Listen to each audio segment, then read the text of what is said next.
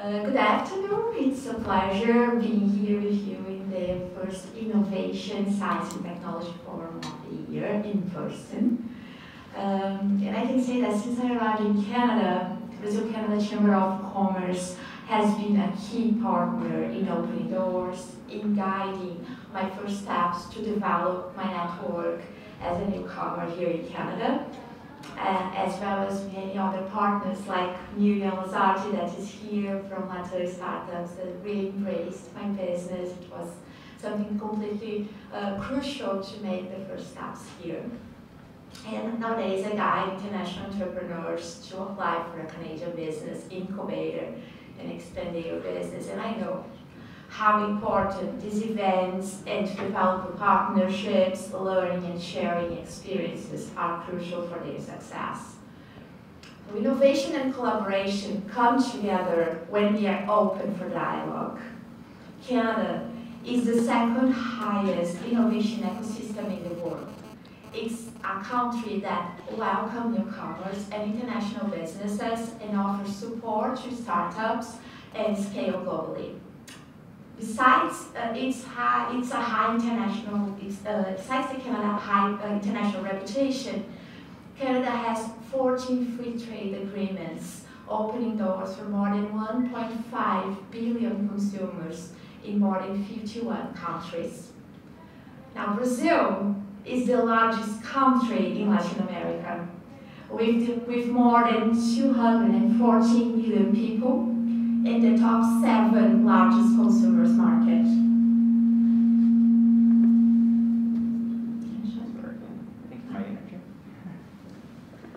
So Canada and Brazil can create even more synergy, collaborating and bringing innovation to find solutions for global challenges.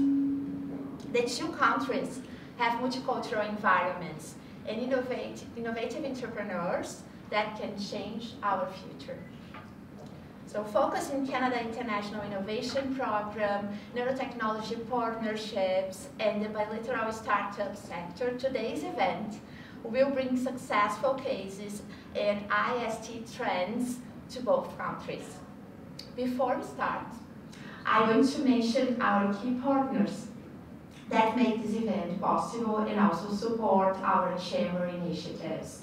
So our platinum sponsor, Vale, our gold sponsor, EDC, our silver sponsors, Brookfield, GMX, Sescom Barrio, 4B Mining Corp, BMA Advogados, Landing Mining, our key partner, the Global Affairs and Canadian Trade Commissioner Service, and the bronze event sponsor, KPMG, that's hosting us here in this great area for the event.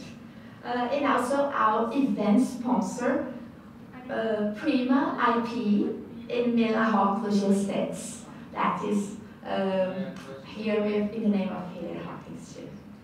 So thank you so much. So we have great partners and speakers today, and we'll have also a moment for a Q&A session. So prepare your questions. Be succinct. I know it's not easy, but ask questions that are very precise because you have like a short time, but we really want to enjoy and have the best time together today. So our first speaker that we're going to invite today is Leonardo Coelho de Souza. That is an honor, our Deputy Consul General of Brazil in Toronto, to speak for us. It's a pleasure being with you here today, Leonardo. Please join us. The pleasure is mine.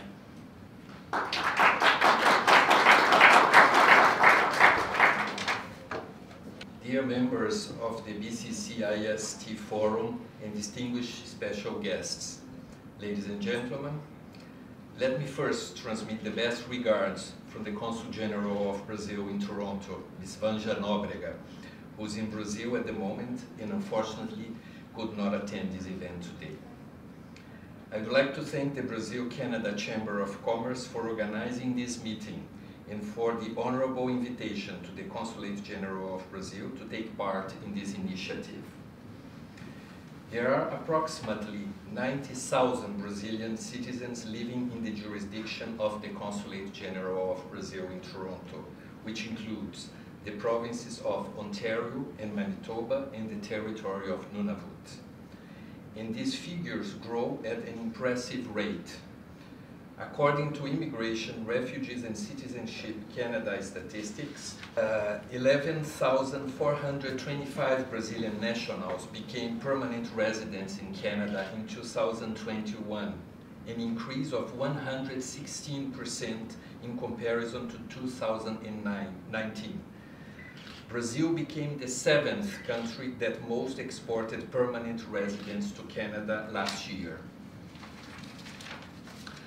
I would also like to mention the extraordinary numbers of the bilateral trade Brazil-Canada, which achieved the impressive figure of almost $8 billion in 2021, with exports from Brazil to Canada of $6 billion and Brazilian imports from Canada of almost $2 billion. Brazil is the 11th exporting country to Canada. These statistics, together with the presence of a growing hard-working Brazilian community in this country, are proof of the dynamism of Brazil-Canada relations and source of inspiration to the work of the Consulate of Brazil in Toronto. Besides the impressive figures of our consular and trade promotion sections, science and technology and innovation is also an important aspect of the work of the Consulate General of Brazil in Toronto. In 2022, Brazil and Canada are celebrating the 12th anniversary of the Science, Technology and Innovation Agreement. The agreement includes the establishment of a joint committee to promote bilateral science, technology and innovation collaboration between Canadian and Brazilian partners from industry, academia, and government. This joint committee, which had its 5th meeting in 2021, has been tasked with developing and implementing a Canada-Brazil Science and Technology Action Plan focused on innovation designed to accelerate the commercialization of research in promising areas such as ocean technology, life sciences, information and communication technology, clean energy, green technologies, and nanotechnology. I believe the BCC-IST Forum could be seen as one of the various offsprings of the Brazil-Canada Science, Technology and Innovation Agreement and its joint committee. Here we also have experts from both countries, from private and public sectors and universities, actually discussing projects and initiatives in these fields. The Consulate General of Brazil in Toronto, together with the Embassy of Brazil in Ottawa and our consulates in Montreal and Vancouver, work in coordination in order to foster and implement IST bilateral projects under the umbrella of the Science, Technology and Innovation Agreement.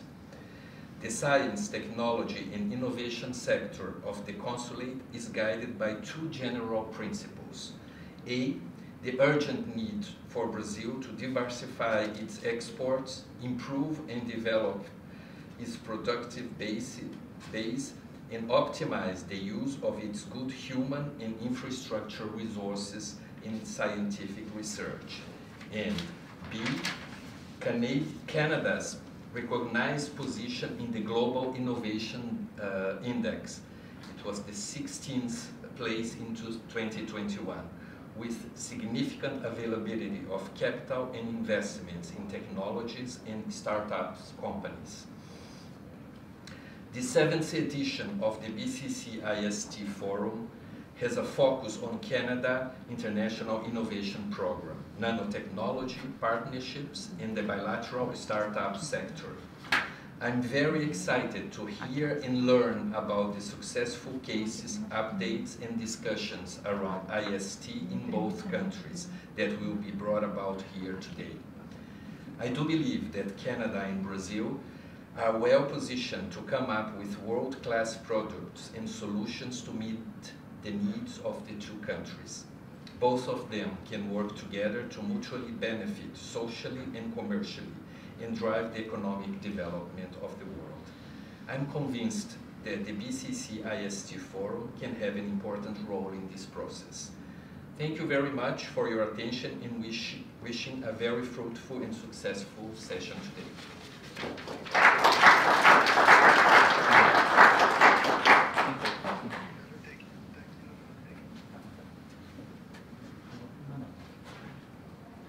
Thank you very much, Leonardo. It's impressive how many Brazilians are coming to Canada.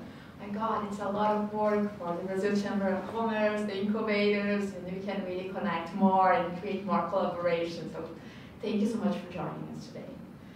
So nanotechnology panel. The first one to talk is this amazing professor that was highly recommended for his work in Canada and in Brazil. Leonardo Simon, he's professor from Waterloo University, and he was sharing all his working with startups, with research and diverse environments. And please, Leonardo, join us. Thank you so much for coming.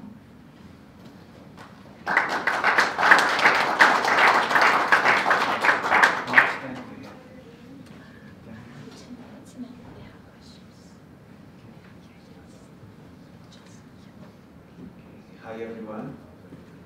I would like to start by thanking the organizers for the invitation. It's a privilege for me to be here. It was a last-minute decision, but I think it was the right one.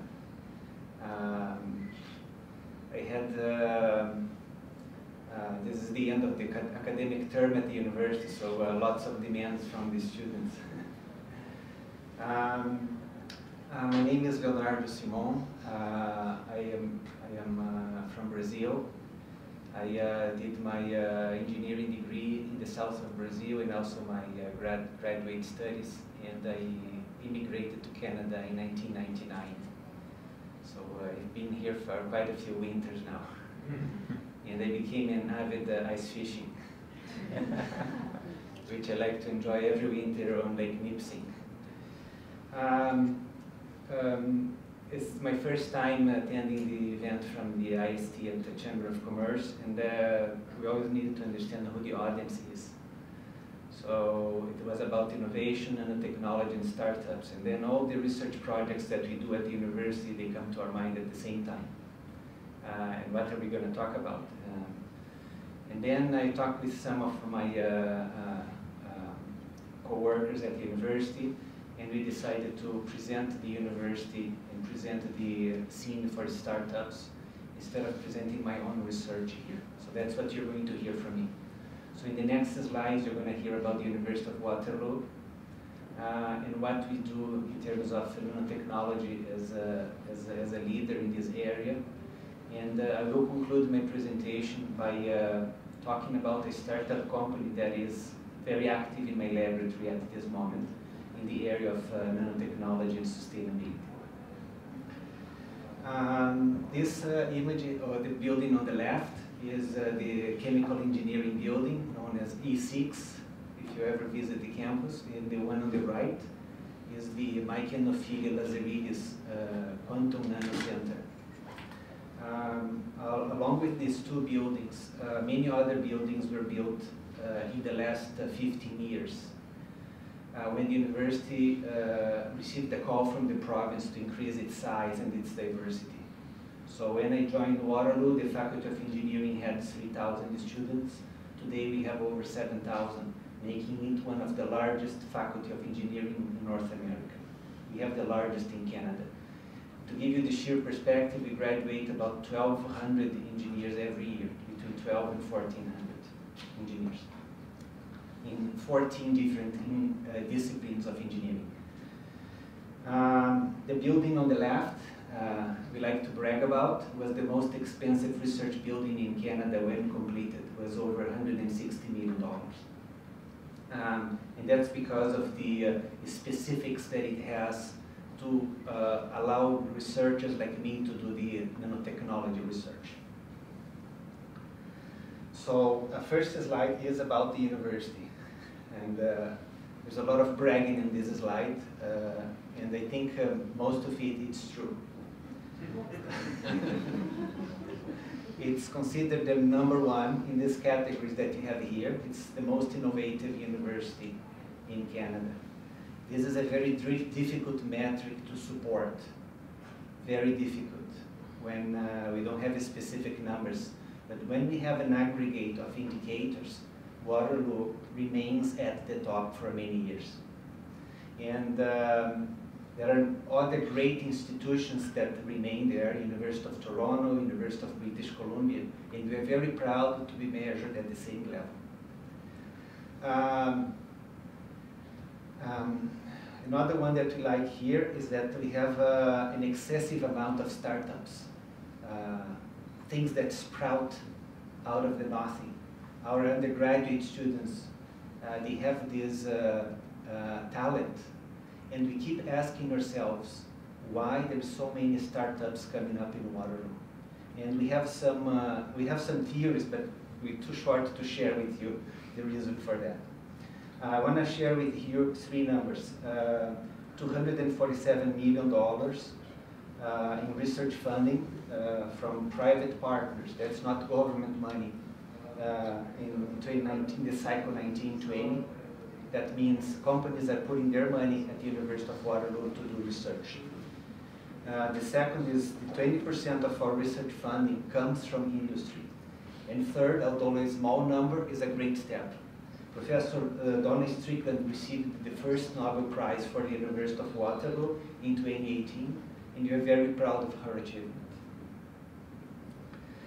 Okay, now I'm going to narrow down from the university to nanotechnology. And nanotechnology has many facets, many aspects. The one that I'm going to share first is the Waterloo Institute for Nanotechnology. The logo is on the right, which we like to call WIN. This can be seen as a virtual institute because it doesn't have a single laboratory. Instead, it's composed by 100 or so faculty members, individuals like me, who put their name on the list and have a laboratory which are very active in doing research. And here on the previous slide, the one on the right is where I have my office and one of my research laboratories. This building, the Nano Center, hosts 27 faculty members, so it's entirely dedicated to nanotechnology. So you can do the math and see that about 70 other faculty members are in other departments: biology, physics, systems design engineering, pharmacy. So it's a very broad scope that we cover in nanotechnology. This makes it the largest institute of nanotechnology in Canada and among the largest in the world. Both by its size, the number of faculty members, the number of square feet in laboratories and technology, and also in research output. How many startup companies come out of that, how many patents are filed every year, and how much research publications we have. In total, this 100 faculty members would attract, for the area of nanotechnology, around $20 million a year in research funding for nanotechnology. Okay. Next. The institute started in around 2012, 2015, so it's just about 10 years old. The building started in 2012, and the institute was already running, so this institute is not very old. And throughout the years, we have reorganized the thematic areas that we like to be seen for. And nowadays, we have 4 areas: smart and functional materials. These are carbon nanotubes, graphene, quantum dots. This is the synthesis and the manufacturing of feedstock for other industries. Then we have connected devices, like vehicles communicating with each other. Then we have next generation of energy systems, clean energy, like capacitors, batteries for electric vehicles, solar cells. And then here we have therapeutics and theranostics, which deal with the diagnostics in hospitals. I couldn't be fair to my colleagues if I were to explain what they do. So I encourage, if you wanted to hear more about it, to look at the website, nano.uarlu.ca, And you can always reach out to our executive director, Professor Sushanta Mitra, which would be more than glad to guide the company or members of the Chamber of Commerce on the expertise that is available on companies that are there. They have a business development officer as well, our institute. For nanotechnology education, we have an undergraduate engineering program that graduates engineers with a degree in nanotechnology engineering. This was quite a challenge when we did this first time. It's the first one, it's the first degree of its kind in Canada. It started in 2005, and it was one of my first jobs when I arrived at the university to work on committees to create courses for this program. Has been quite a ride. I teach these students in third year polymer course during the spring term. We have about 120 students in this class. All of our engineering programs in Waterloo are cooperative education. It means that the students, they have to, in addition to the academic,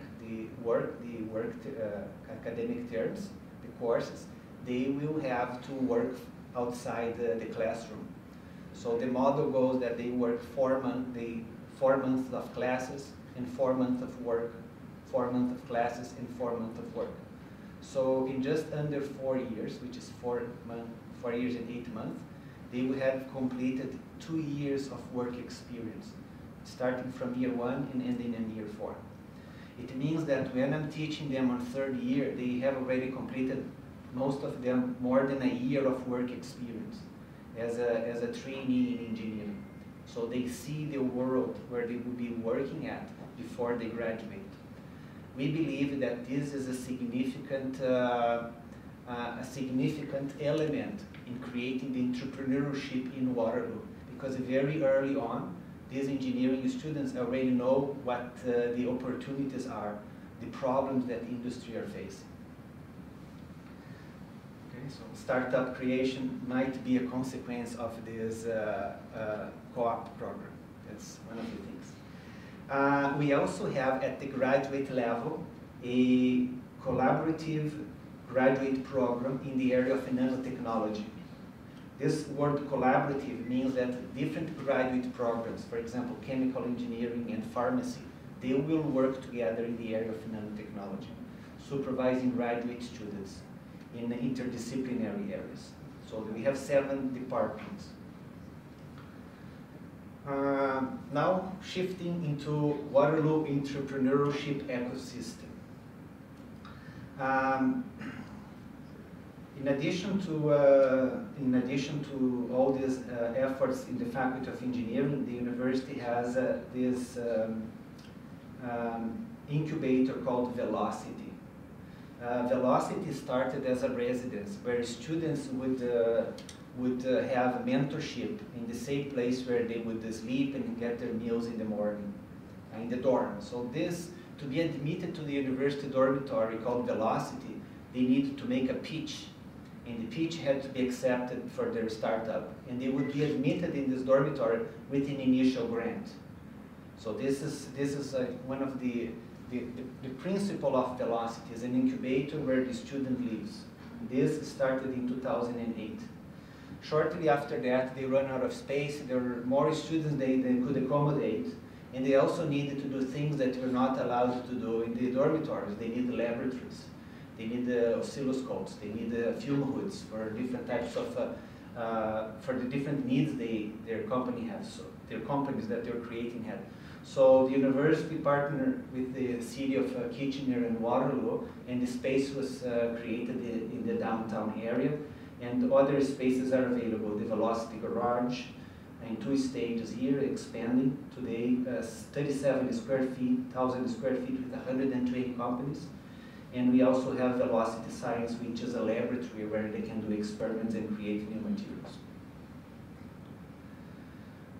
What is the impact of this entrepreneurship in our community? Why are we doing this? These numbers are not from the university, it's from an economic study, a report. It's believed that 170 million to Canadian GDP in 2018-19 was created due to startup companies. They have reached the revenue of over, the startups related to Waterloo have reached the revenue over 2.3 billion. And I'm going to read this quote: "The technologies and innovation spurred by universities, spin-off companies provide job opportunities and help to advance the standards of living for all Canadians." Like our council mentioned, Brazil has a strong need into new technology, and I think Canada is a great partner to foster its principles of economy based on new knowledge and innovation. It was in another slide that I had here, but I believe there are 3 companies, startup companies nowadays in Waterloo, that have reached the designation of a unicorn, which when they have raised over $1 billion. So the university is very proud of that. Okay, this is the most difficult slide, and then the penultimate slide, which it tries to summarize the relationship that the university could have with a startup or the venture creation. And in this slide, I started putting this together 12 years ago when the first technology in my laboratory was commercialized in Canada. It was commercialized by a number of companies and was something that could go into a vehicle. So it was manufactured to go into a vehicle that was assembled in Oakville. So people looked at me and asked, well, how did it happen? It's not common for this to happen. So I started thinking, and I created this slide to explain what is innovation. So for a startup, we might start with an idea or with a market demand, and how we connect those two. So the model that we have here is that in academia, we will deal with ideas, we might have inventions, which is creation of a patent, and we might have the publications, which are the research papers. But that, in my opinion, is not enough to be called innovation. Innovation is when we use products that benefit our life, improve our economy, and lead to prosperity. So to me, this is the ultimate word, how the knowledge can be translated into prosperity for everyone. So when we go back here, the ideas and the work that we are doing at the university side can be called technology push. We get new knowledge and we try to push that into the market. Whereas on the other side, we have market needs, where we say this is a market pool. Things that we want but we don't have yet. Cars that have low emissions is an example of market pool. Plastics that don't contaminate the environment is another example of market pool. And in this walk, and sometimes the entrepreneurs will have a period that is called the valley of death, which is when they have the idea, they have the patent, but they don't have the product ready for the market yet. And it's called the valley of death because that's where most startups will die. They run out of funds, they run out of resources, and they can never deliver what they promised to the market. So we don't connect them. Okay, my last slide here to conclude. I wanted to use Tango Green Canada as an example of how a startup can benefit by collaborating with the university, and how the university benefits by working with a startup company. Tango started sponsoring research in my laboratory in 2019, and by the time we had finished all the agreements and got our first samples, the pandemic hit. And then we had to enter that stage of the laboratories are closed, it's very difficult, we can't go with the university. But eventually, in early 2021, the rules were relaxed and we could start doing the work. As a result of that, this year, Tango incorporated in Communitech, which is an incubator in Waterloo. They are increased their contribution in my laboratory by almost 10 times, leveraging their contribution with my tax. And as a result, we were able to support several graduate students and researchers working on the project. They also filed their first provisional patent as a result of this research, and now they're undergoing efforts to scale up part of their technology. So what is their technology? They are looking for ways of benefiting from industrial hemp. When we talk about industrial hemp, we ask ourselves, is this the same as cannabis? No. Industrial hemp and cannabis are very different. And in some countries, industrial hemp is very developed, like China is the largest producer of industrial hemp, whereas cannabis is not tolerated. In other countries like Canada, the legislation allows to both, and there are many farmers in Canada planting industrial hemp. And most of them plant for food. You might find hemp seeds being sold in superfoods or other ingredients at grocery stores like Costco and so on. And what is the reason for that? That's the main market for industrial hemp today. I'd like to answer the question with two things. One, it contains some essential oils that don't exist easily in other plants, like omega-3 and omega-6. So it's an individual ingredient that is very rich in hemp. And second, I think it's most important, hemp is a crop that the farmers will call cash crop. So it can be rotated where farmers are doing soybean or corn. So every farmer that plants soybean, there's a limiting number of years that can be harvested. And then they have to rotate, otherwise they would exhaust the soil. So they rotate corn, soybean. Eventually they can add hemp as a source of food where they'll sell the food. So Tango Green Canada is using the leftover from producing food, so it's not competing with food, to produce fiber, and then in the laboratory transforming that into nanocellulose. And that goes into the area of nanotechnology that we like to call functional materials. We get this nanocellulose and we make nanopaper. Nanopaper is a type of paper that is made 100% of cellulose, but it's transparent. When we look at it, we can look through the paper because it's so thin. And this has applications in monitor screens, in solar cells, capacitors, so it's for energy applications. The other market that they're looking at is to use the same nanocellulose for biodegradable plastics. So we have environmentally friendly packaging. After we have our meal and we put that packaging or a coffee cup, it can be recycled. So that goes in line with the United Nations sustainability goals that I have listed here. Smart cities, energy efficiency, and so on. With this, I conclude my presentation. Thank you again.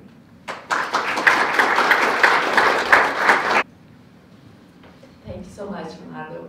I was listening to you and I was doing a comparison with mining, because nanotechnology has so many applications. We can see in many fields, and mining sometimes you don't have the knowledge that we wouldn't be here and using all this technology if there was no mining. So it's so interesting how broad and important nanotechnology is in our lives, and how important it is for research and bringing innovation and bringing all these students and startups. I've been in Velocity with Julian, and it's impressive how huge it is and how incredible the energy is with all that innovative entrepreneurs creating so many new opportunities to make our future better. So thank you so much for the presentation. And our next invitation is from Monica. Monica is a professor at Unicamp, and she's going to be joining us from there. So she's in São Paulo, and she's going to talk from São Paulo. It's live for us. So Jim is going to help me just to put her on stage. I want to know, how did you find the Waterloo University to join and start your journey doing this research? Because I think it's so interesting for entrepreneurs that are coming, for example, from Brazil, and how they can find a way to join a special place like the research and all this cluster that is involved, right? Okay, so my first time in Canada, I have been living here 30 years ago in Toronto. And I'm from Brazil, I'm from São Paulo, Brazil. And then I enjoy a lot that time in Toronto. And when I returned to Brazil, I started to work in the other company, plastic and science, and stay in contact with the university. So I was teaching in Brazil as well, and then I make some contact with you, and then after many years, I come back here in Canada, and I make my post-graduation in University of Waterloo with Professor Simon. So after that, when I conclude my post-graduation there, we start the company. There is the company, in fact, starting in US, and then we have that idea, and then we bring this idea from Canada. And then I have the other co-work, Edson, with me, and then Edson brings this idea for us, and we discuss and start this company. That is it. When was it? Was it 2000? It's in 2019. 2019, so Yes. it's quite recent. Yeah, it's quite recent. Wow. But the company, the startup is beginning in the US, and then we bring to Canada. So tell me one thing that was challenging for you, and one thing that really helped you to be in this cluster in Waterloo, that really guided. One thing that is a very important strength, and one challenge that you could share with us. Yeah, I think it's a big challenge in this field. It's people understand that we're not competitive with the food. That is a big challenge. It's important. Everyone knows we use a waste of, we call for now waste, but we try to become a value in this waste. So we have the seeds, we have the food from the hemp, and we use exactly that for now what the farm didn't use. That is our big challenge for people to understand this one. And if you think another about, thing is in some countries, for example, if we discuss, we have a lot of Brazilian here, and when we discuss what is the difference about the hemp and cannabis, so it's I think it's a big challenge in Brazil as well. So there is a big difference for that. And especially because in Brazil we can explore much more about the hemp and our agriculture there. So we can support more about this idea of the hemp. It's completely different than cannabis. Perfect. And what would be a huge strength connecting with a cluster like in Waterloo with all this research, technology, startups? Yeah. I think you explained very well about what the University of Waterloo means in Canada and the world. How is the contribution for the university for Canada, for the world, and especially in nanotechnology. And now our research is a full involvement in nanotechnology. So that is the point that we decide, and again, my co-worker Edson Aleixo has a big participation for that, because that time in 2019, I'm a post-graduation alumna there. I know very well, but it's a big important for we explain and the investor understand how is important it's the department and the research at the University of Waterloo. What is represent for that? Excellent, Douglas. Thank you so much. Leonardo, It's coming my back to pleasure. you. Yeah, can I ask a question? Of course, Peter. So, Leonardo, why did you choose them? Why did you say yes? Oh, that's your answer. Yes. I'll shut up now. So yes to Like, what was about their proposal that was good for you? I think there was an easy marriage because I have done work with sustainable materials in my laboratory in nanomaterials. I started as a faculty member. I started in 2002 with nanomaterials, and in 2004 I started collaboration with University of Guelph and University of Toronto, nanocellulose, natural materials for applications in packaging, automotive, molding.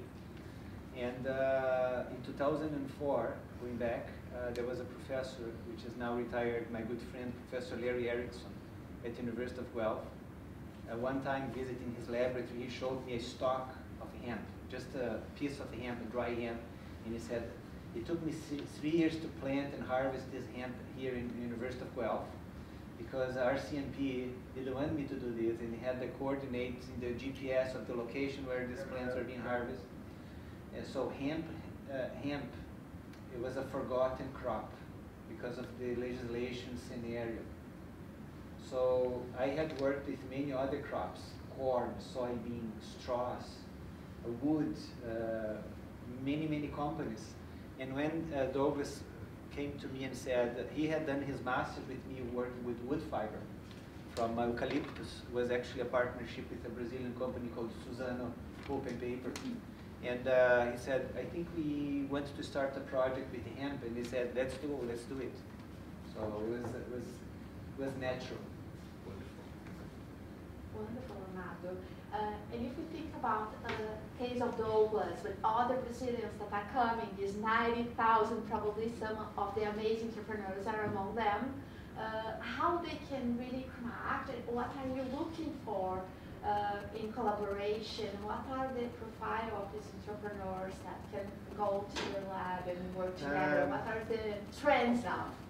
Now, if I narrow down to answer the question, what's the profile of successful entrepreneur? Successful entrepreneur, we have a few of them who came out of Waterloo and they taught those students. So some of those elements is like being a PhD student. You should not be afraid of failing. When a student, and first I'm going to explain what means being a PhD student, because the students ask, should they do grad studies? And they say, if you're going to do a PhD, you have to accept that you're going to work for 8 months and you're going to have only negative results. Everything is going to be bad, nothing is going to work. And eventually you're going to get into the laboratory and you're going to get that result working. And in 3 weeks you have a paper being published because you're working on a very difficult problem. So an entrepreneur is trying to develop new technology or a new venture. And the relationship that I do, I would ask, let's do business together. Let's have a hot dog stand. That's a venture. But it's a venture using knowledge that already exists.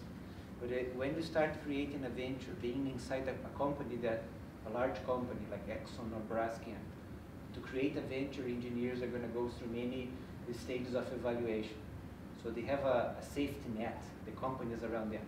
But as a startup, you're trying to create a venture that does not have that safety net. And at the same time, you have unknowns, more unknowns than certainties.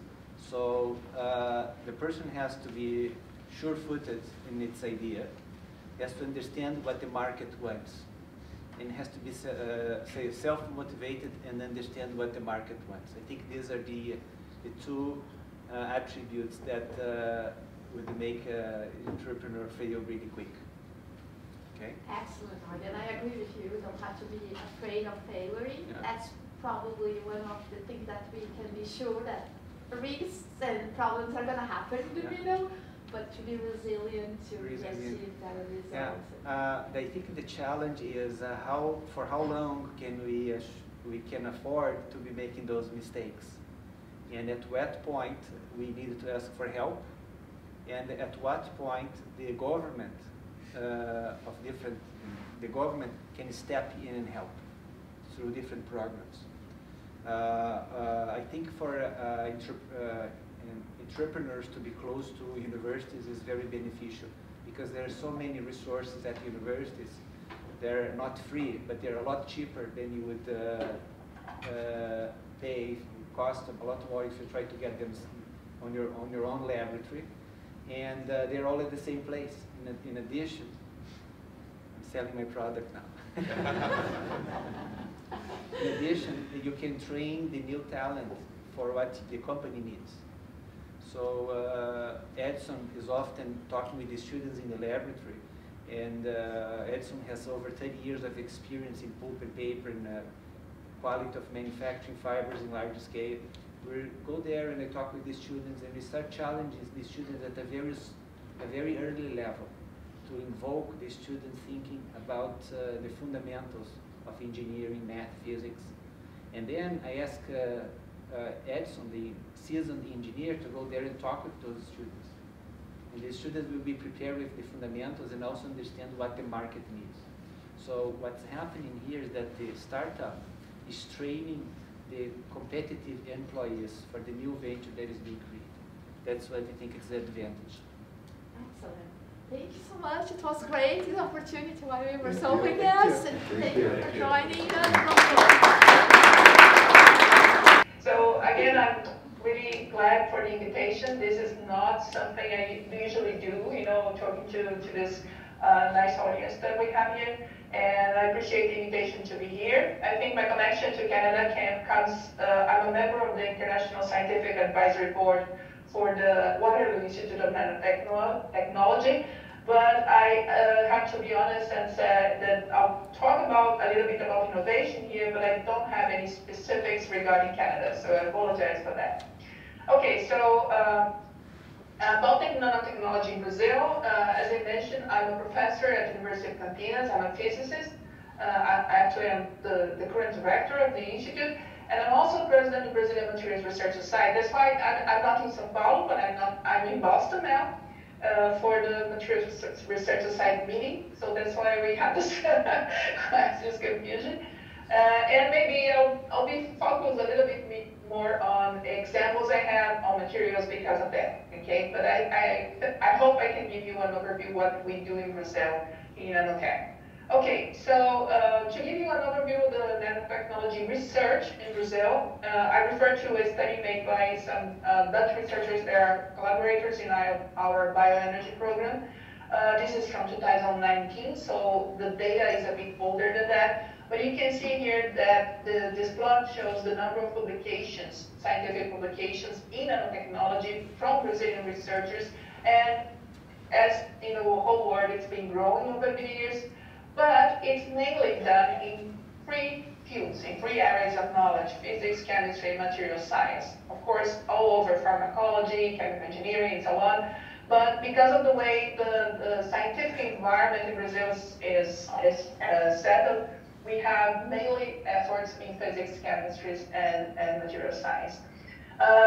So when we look at the scientific papers, we can see that most of them, you know, related to nanotech research and innovation, are carried out in universities, right? So most of the research in Brazil is funded by public money and made in universities.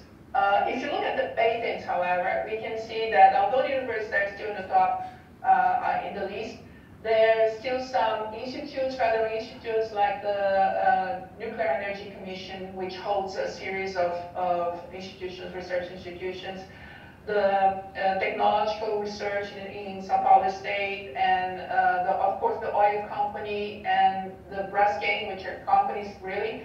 Braskem is a chemical company, a large chemical company in Brazil. It starts to appear in the red, but still most of what we do in nanotechnology is carried out in universities. So if you look at the patents that were filed in this period, we can see that most of them are connected to biotechnology, but mainly pharmaceuticals and cosmetics. I didn't know that until I read the paper, you know, how much cosmetics we have in Brazil. Actually, we have the largest cosmetic company in the world. The number of patents, though, is not large. So it's still not a huge effort to make the patents in Brazil. Nevertheless, something that's happening in the last few years, and I like to stress out, is related to energy. You know, the whole world is craving for energy sources, new energy sources. And Brazil is an example of that because it has the cleanest energetic matrix in the world, or one of the cleanest. It's 81% of our electricity is from renewable sources. And among them, of course, we have a lot of hydropower, you know, the largest power electrics in Brazil, like Itaipu. 50% of our electricity comes from hydroelectrics, but we also have wind power and solar photovoltaics coming along very strongly. And basically, in this case, we have photovoltaic, one of the largest organic photovoltaics companies in the world, System Brazil, which now changed name. And, I'm sorry, in solar photovoltaic, there's something that it's important in nano. For example, if you look at the photovoltaic capacity has increased 50% in the last year in Brazil, and one of the large companies that own it is already doing perovskite cells. So perovskite is a material that's being, there's a lot of work in the last few years. It's an unstable material, so you usually use it in form of nanocrystals. Also, there's been a lot of investment in green hydrogen the economy. Brazil is now tracking, there's a large investment in one large plant in, I think it's in Bahia, I don't recall the place, but I think it's in Bahia. And also for doing green hydrogen, we use nanocrystals as catalysts. So there's a lot of this material science which we develop in universities that is pouring into the companies and mostly Brazilian companies. Okay, but I don't want to spend too much time because Caio asked me to be short. I want to point out a singular case. Since Felipe Bellucci is here, I won't talk about any federal investments, but I just point out São Paulo State as a singular case. São Paulo has the oldest and most important research founding agency in the country among the states, right? Not federal money. So this resulted in a very large ecosystem for research in the state. And here you see, this is a map of Brazil, and you can see São Paulo State here. So these little dots that you see are universities and research institutes in São Paulo. Remember, the top 3 universities in number of scientific papers were from São Paulo, University of São Paulo, University of Campinas, and IST. We also have the National Center for Research in Energy Materials, which is federal funded, but it's just 1 mile across the University of Campinas. And there we have the Nanotechnology Center. And we also have in São Carlos, in several places in São Paulo, the sites of Embrapa. Embrapa is let's say a federal company, but there are a lot of places in São Paulo that works. And the National Nanotechnology Lab applied to the agribusiness is in São Paulo State. So, as I told you, the National Nanotechnology National Laboratory is within the Center for Research in Materials and Energy, and has partnerships with the whole university and the whole research system in Brazil, also part of Cibratec that I believe Felipe will talk much more about. And as I mentioned, energy is an issue, right? So we have a lot of the energy from renewable sources. This is a bit old, so what I showed you before is that. But São Paulo also values that. That's why we have a PhD program in bioenergy that branches among the 3 universities and has connections particularly with the Netherlands, Delft, and so on. We also have initiatives that are sponsored by companies like Shell, who founded with FAPESP the Center for Innovation on New Energies. And this is really important because it has focal points. It's a 10-year-old program, so you have a sustainable environment for this research to happen during 5 to 10 years, and this is really good in terms of planning what you're going to do. But it also has a focus on nanotech because it's related to, for example, advanced energy storage, which is heavily based on nanomaterials. Something I'd like to point out is this effort to accelerate science innovation in Brazil, particularly in São Paulo. For example, FAPESP, IBM, and University of São Paulo have now started the activities for this huge artificial intelligence center, which also focuses in agribusiness, natural languages, oil and gas exploration, and digital agriculture. So this is not exactly nanotechnology, but it also involves nanotechnology in the midst of the activities. I don't have the data, but I was talking to the president of the University of Campinas last week, and he mentioned that in São Paulo now is the only state in Brazil where research in the companies is already coupling with universities. So you have already enough research in companies, in private companies, to say, fighting with universities. And this is really nice because that's something that usually doesn't happen in countries like Brazil. Okay, so I just want to be, again, I want to be brief. I'll just give you some examples of some of the companies that we have now in nanotech. One of them is Nanox. This is a company that was basically came out of the University of the campus in São Carlos of the University of São Paulo. It benefits from FAPES funding for small companies. It gives funding, like we don't have venture capitalists, so FAPES makes something out of it. And Nanox, it works on basically nanoparticles for all kinds of applications, but one of them, basically because of COVID-19, is on antimicrobial surface control, like super nanoparticles applying several materials that we use on a daily life. You have, like, so far, 5 international patents, and they are present in 13 countries, and it's a 15-year-old company already, so it's well established. So this is usually the example we have. Longest living example we have from this kind of startup that turned into this nice company. And also we have, for example, this concern about green nanotechnology. So we have, for example, NanoGreen, which is a small company trying to provide metal nanoparticles, but using green chemistry or green methods. We have, for example, Nanotechnology, which is a large group, is also benefiting from federal funding. I think Felipe might tell about it. They work with encapsulating of nanomaterials. So if you want to bring materials, even if it's for your skin or in the soil, sometimes you need to make a capsule out of it, and this capsule sometimes is in the micro and nano scale. So nanotechnology is something that works in both health, nutrition, cosmetic applications. So this is also a company that's present in 22 countries. And there are very young startups like Cryptech, and it's pointed out as a possible unicorn. And I can tell you that I don't know if you've ever heard about the, I don't know how to translate it, dark Indian land in Amazon. So if you look at the Amazon region, you have a very, very thin soil. It's not really good for farms or crops. But in certain regions, which are related to places where the indigenous population would have been and they burned soil, they have a very rich soil, which is very dark. And it has been studied for a lot of people. And this, I just took this picture from a paper that shows corn growing on normal soil and growing on this dark soil from the Amazon. So you see that the yield is much better. So what the Cryptech has done, and this is a professor from the University of Brasília who worked with Embrapa, our agriculture business company.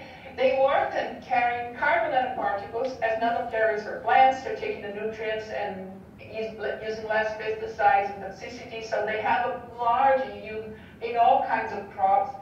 Even soybean under 100 stress, which is, soybean takes a lot of water to develop, so they even tested on 100 stress and did work. So this is something that's probably, be a bit impressive. That's why it's pointed out as a possible unicorn. We also have other kinds of nanomaterials. I don't want to be long here, just 2 other examples. For example, in ceramic powders, we have a huge investment in São Carlos about large ceramics groups. We have made a lot of patents and developments. Nanox came out of this group, and also now nanotechnology is coming out on ceramic powders at nanometric nanoscale to make security inks, to make magnetic dispersion, particularly for banking applications. The last example I want to bring, I don't know if you ever heard about graphene. Graphene is one of the most important developments in material science and physics, because it's a 2D material. It's a one single sheet of graphite. If you take graphite and exfoliate it, you get graphene. It has a lot of nice properties. So it has been studied. The Nobel Prize a couple of years ago was attributed to the guys who discovered graphene. So Minas Gerais is a state of Brazil that is called, well, Minas Gerais in translation should be general mining, because they have all kinds of metals And as you can see here, a lot of different materials can be mined there, but it's also the third largest producer of graphite in the world and has the second largest reserve. So what they did is that they pull a lot of companies, some Brazilian, some are international, who are interested in graphene. The easiest way to do graphene is just take a natural chunk of graphite and exfoliate. You can take a scotch tape, glue it, and you get a piece of graphene on the scotch tape. So they are connected to, they created this Gerdau. Gerdau is a large company in Brazil for mining, for all kinds of business. And there is now Gerdau Graphene, and started the activities last year. And so they're working to use graphene among several technologies that we have now, but will be improved with the addition of this, making this composite. And just to make the final slide here, I think the direction Brazil is taking, and I hope with the new government we can actually pursue that, is going towards sustainability and the environment. So Brazil has the cleanest Brazilian, the cleanest energetic matrix, but it also burns a lot of biomass, particularly in the Amazon now, and that does not compensate for, does compensate all the good we do with our matrix. So something that we could do is use our Brazilian diversity. And one example I bring you is from Natura. Natura, as I find out, is the largest company, cosmetic company in the world. It has several brands, so we don't know Natura as much. But they have a particular line of cosmetics that's called Ecos. And that relates to the diversity in the Amazon region. What they do, they support about 300 communities of fishermen in the Amazon. So they bring up the seeds and what they know about the popular knowledge on how these plants work. And Natura extracts whatever component is important for them and makes a line of products. So Natura has a partnership in nanotechnology with APT, with an institute in São Paulo, and is part of the European project that Felipe will probably talk to you about. But this is something I believe, not me, but a lot of people in Brazil believe this is where we should go. And I just finished my last slide showing, this is a Natura plant in the south of Brazil, and this is the organic photovoltaic solar cell collection that they have on the roof, and it was made by a Brazilian company.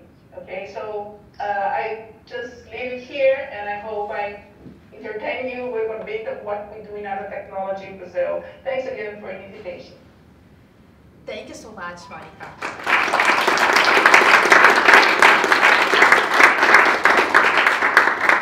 Well, we can see how many applications and so how much we can collaborate, Canada and Brazil, with so many opportunities that we have been developing here and in Brazil. So thank you very much for joining us.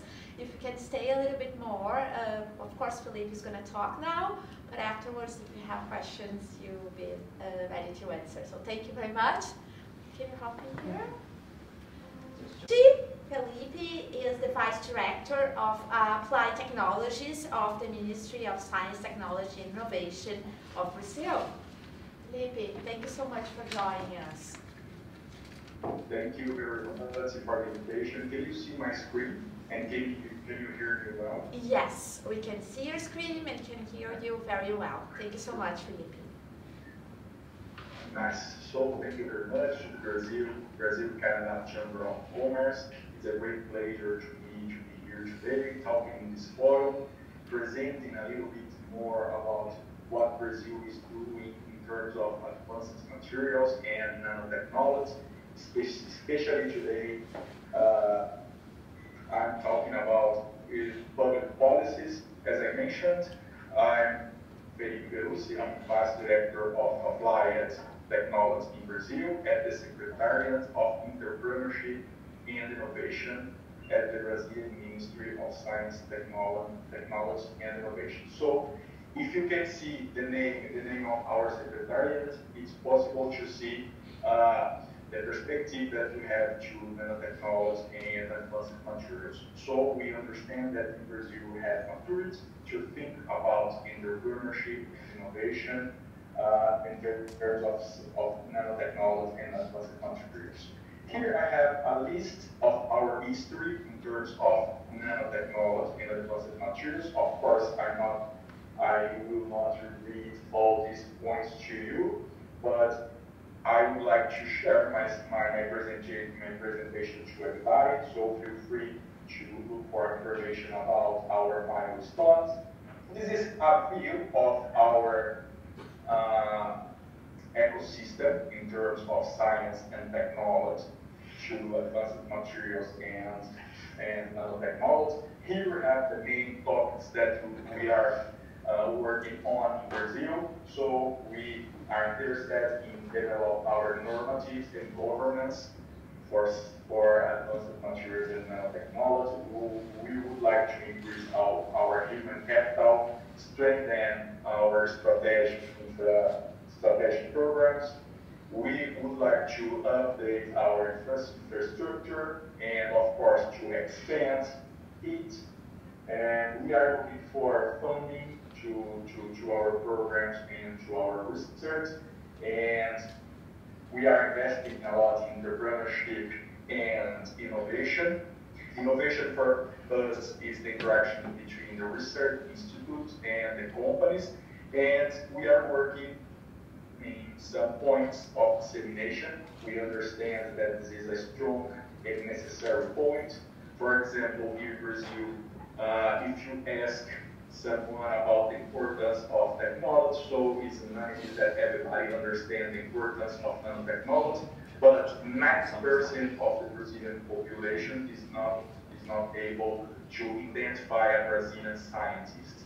Because of this, we as a ministry, we are working a lot in order to disseminate our science and our technology. So, in terms of nanotechnology, this is our most important umbrella, our most important normative, that is the Brazilian initiative on nanotechnology. So here we can find the most important points for us. We have another important normative that we launched, especially in the last year, that is the Advanced Material Science, Technology and Innovation Policy that was launched by our president. So this emphasizes the importance of this topic for our government.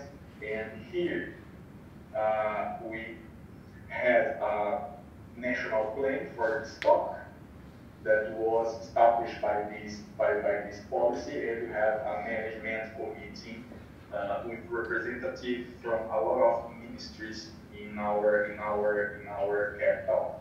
So this management committee for advanced materials is composed by our ministry and representatives from the defense ministry, economy ministry, agriculture ministry, health, mines and energy, environment, and representatives from the academia. So this is an important committee to discuss the directions of our policy in terms of advanced materials and nanotechnology.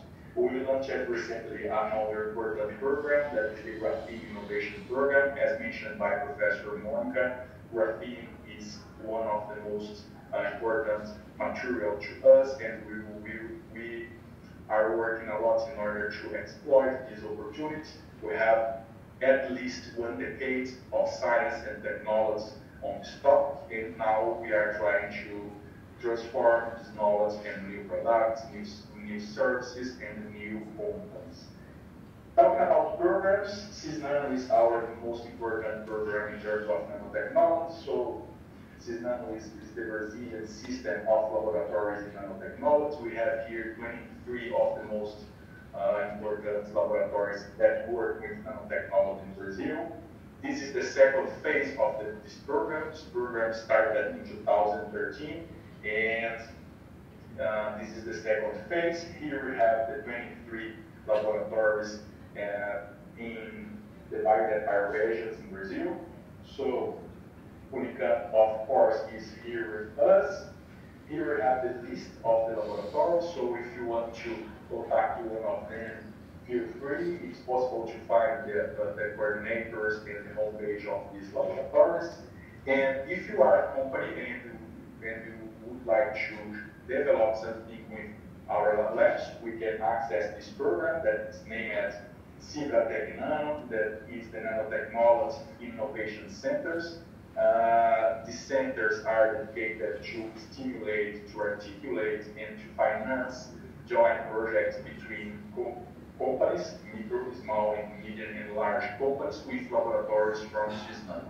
So here it's possible to obtain financing for joint projects, and in terms of maturity, the minimum of this project is the GRL4. Here we have the distribution of these laboratories around our country and divided by the center. Another important initiative that we have here in Brazil to put together research institutes and companies is the EMBRAPI, that is the Brazilian Company for Industrial Research and Innovation. And the idea of this institute is put together 76 EMBRAPI units with companies and share the technological risk of the companies. So in this case, the states share about 1/3 of the investments, the institutes the other 1/3, and the company the last 1/3 of the investments.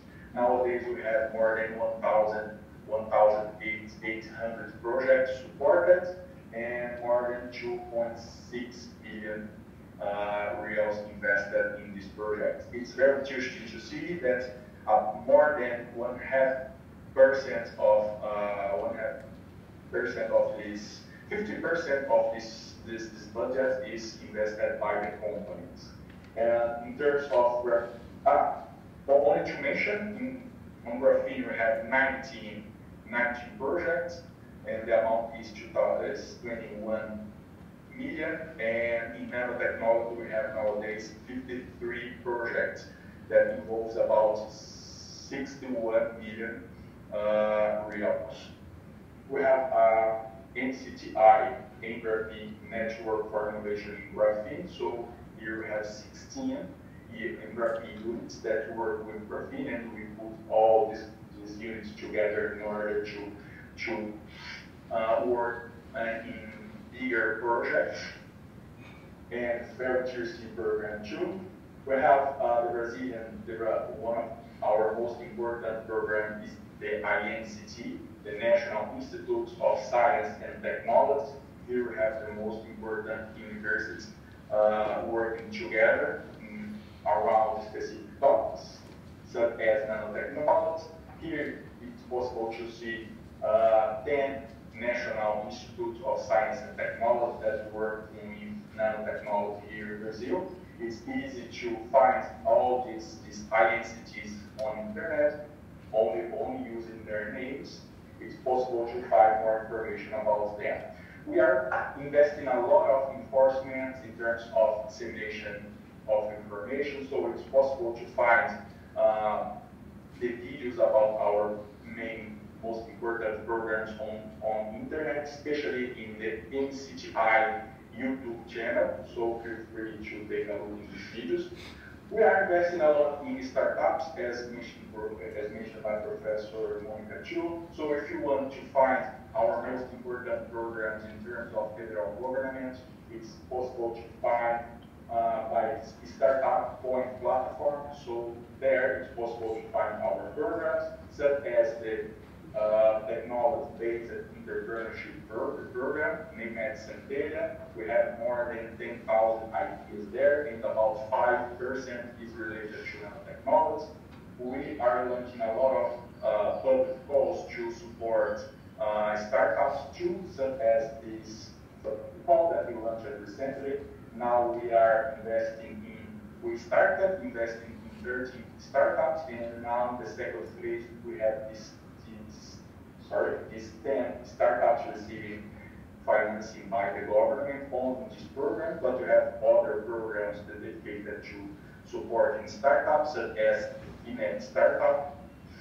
And in terms of infrastructure, we implemented a national research platform there it's possible to find our most important information related to scientific and technological infrastructure. So if you are looking for an equipment or a facility, it's only to access this platform. Here we have a picture about our, a little bit about our ecosystem. So we have, as mentioned, Professor Monica Decidius, that is a synchronized research, and we build in this moment a biosafety level 4 laboratory, coupled in a light beam, and this facility is going to be the unique in the world.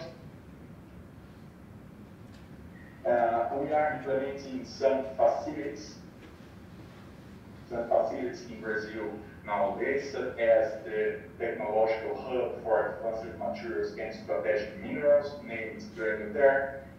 This laboratory is implemented in Belo Horizonte, so including the next week, we are launching the operational phase of this project. We are implementing another center in the Research and Technological Institute in São Paulo, that is the acronym is IST. This project is a joint project with Graphene, and the idea here is to develop new technology using graphene. We are working a lot in looking for new investments for our research, and we created a platform named Invest MCGI, where science, technology, and innovation connect with investment. So here it's possible to find in English more than 2,200 projects supported by our ministry, and the projects that are open to receive investment. So I would like to invite everybody to visit this platform, and we are working a lot in order to stimulate new investments from the private sector. And our most important mechanism is the innovation law. Based on this innovation law, we received about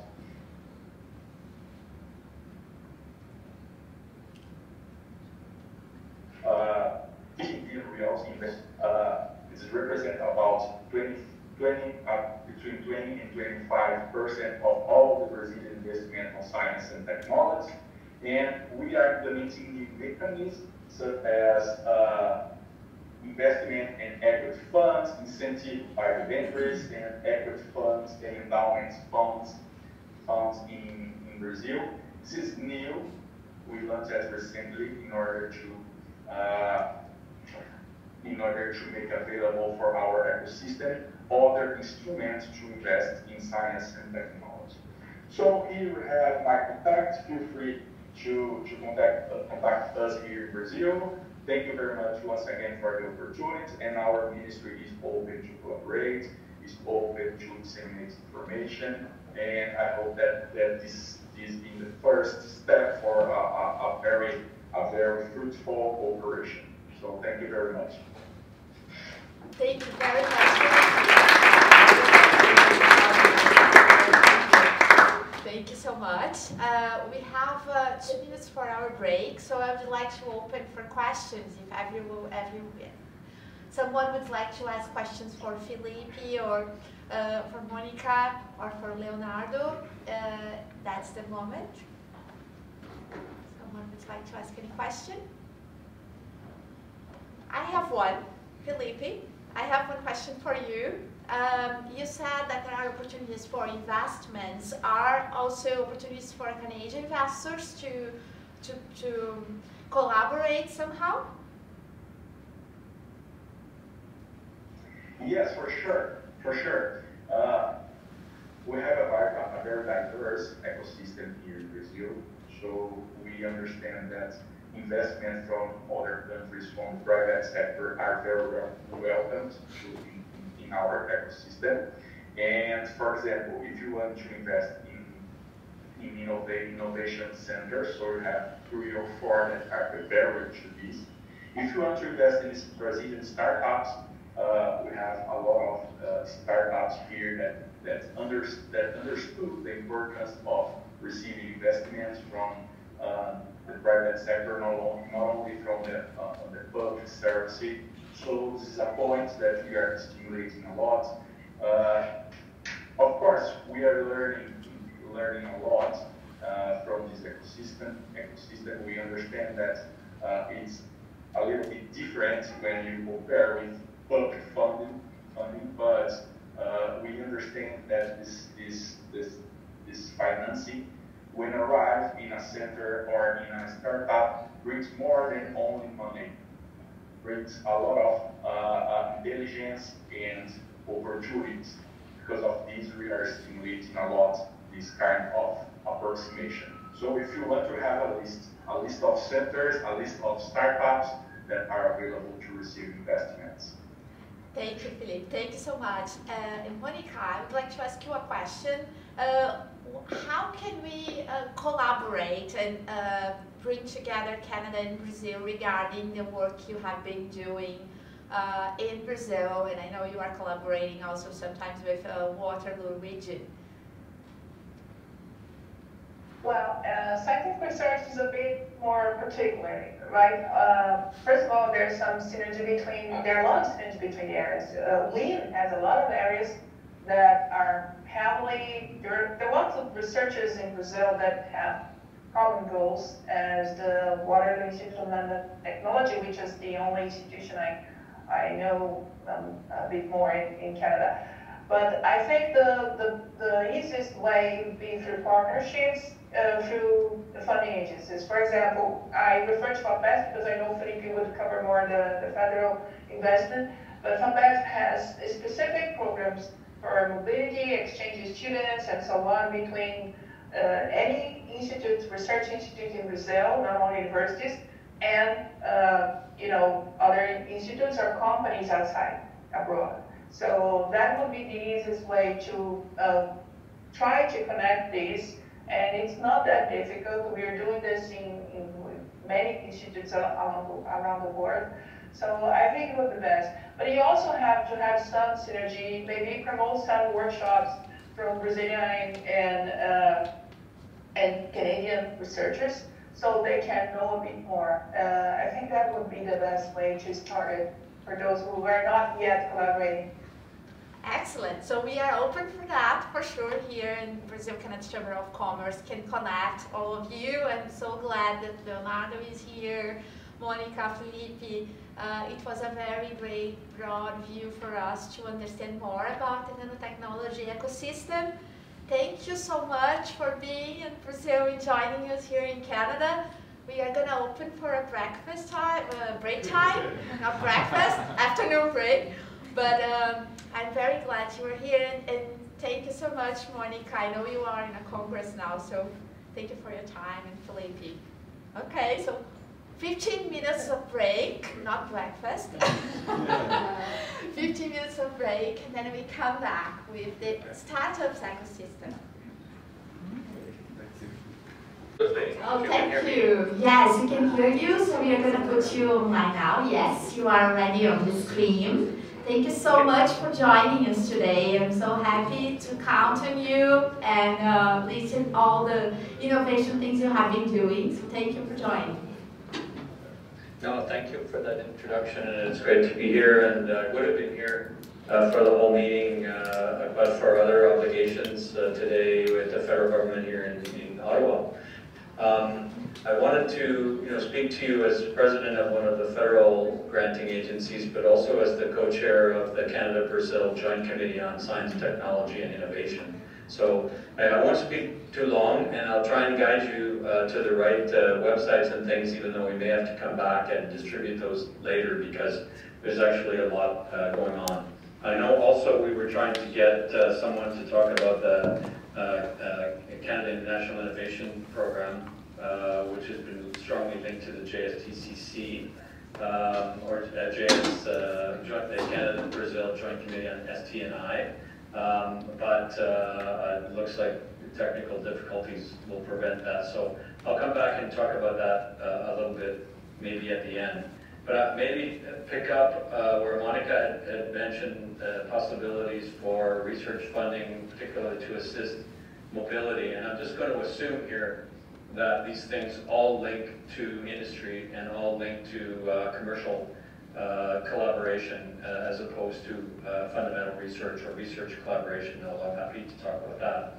So probably the strongest program in Brazil and the one that you'll be aware of, which unfortunately only supports research and industry in the state of Sao Paulo, is FAPESP, and certainly that's worth following up on, as Monica has suggested.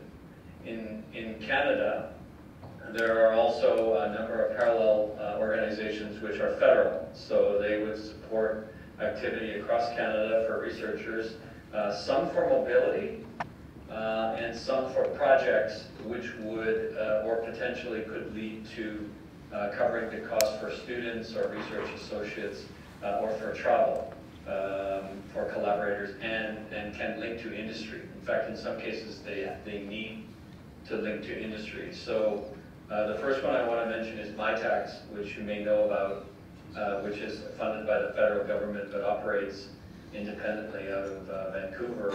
And they have for many years operated programming to bring students from Brazil who have academic and business partners in Canada and in Brazil to do work there. And I think it's just MyTax.ca, and definitely worth looking at that and talking to some of the folks there about how that could support Brazilians coming to Canada to work on, Brazilian students particularly, but not exclusively. They could be postdocs, as I understand it, also. These programs are highly effective also for sending Canadian students and postdocs to Brazil. So that's been a very successful program. The agencies, and I'm the president of one, they focus on disciplinary areas. So ours is social science and humanities, but it also includes business and economics and innovation. And then the two others, one is for science and engineering and the other is for health. Some of them have specific programs that support collaboration with industry. So one, for example, the Natural Science and Engineering Research Council has a program that supports collaboration with industry and with academia. It can include collaboration with researchers in other countries, but there are some limitations on that yet. I know they're working on developing a version of their alliance program, which specifically supports research with industry, so that foreign companies that are resident outside Canada can participate with researchers. For sure, Brazilian companies that have operations in Canada are eligible to participate with their Canadian primary applicants. So, I mean, that would include Vale, it would include Votorantim, it would include a number of other companies that operate in Canada. So that door is already open. Some programs, and for example, my agency, which is the Social Science and Humanities, run as small as $25,000 Canadian, but they go all the way up to $2.5 million. And we've already had several in Brazil, mostly on social science projects, but they are open to industry as well, which must be active partners. So that's the partnership program. The other one I wanted to mention is a program that's run by the three agencies. It's called the New Frontiers in Research Fund. And it's just, if you put in your computer NFRF or New Frontiers in Research Fund, it will take you to the site. There are smaller grants and there are very large grants, but they all allow international co-applicants. So you can have an applicant from Brazil and an applicant from Canada, and company participation in those grants as well. They can be applied, absolutely, and they tend to be or focus on projects that are international in scope through New Frontiers in Research, but particularly high-risk projects or ones that are likely to involve more risk than other types of projects. And that's also worth certainly exploring as a way to start. We also work as agencies, NSERC, the Natural Science and Engineering Research Council works in partnership with FAPESP in the same way that the Social Sciences, my agency, Social Sciences and Humanities Research Council also works with FAPESP on a number of international programs. So in these cases, the best thing for you to do, if you're interested, is to send me an email, ted.hewitt, I'll put it in the chat in a minute, but ted.hewitt@SHIRT-CRSH.gc.ca, and just ask me, and I will direct you to wherever you need to go. The last two things, the CIIP program was developed especially to promote academic industry cooperation between Brazil and Canada, so it funds industry in Canada, industry in Brazil, academic collaborators in Brazil and Canada. It's small, a few $1 million a year. It's also been a bit slow to get off the ground, and you'll be hearing more information about that through the work of the joint ST&I committee. And on that last note, the Canada-Brazil Joint Science, Technology, and Innovation Committee, which was set up by the two countries over 10 years ago to promote exchange in science and innovation, is meeting again in Brasilia in the spring. And its primary role is to explore opportunities for collaboration and also to remove barriers and to make connections.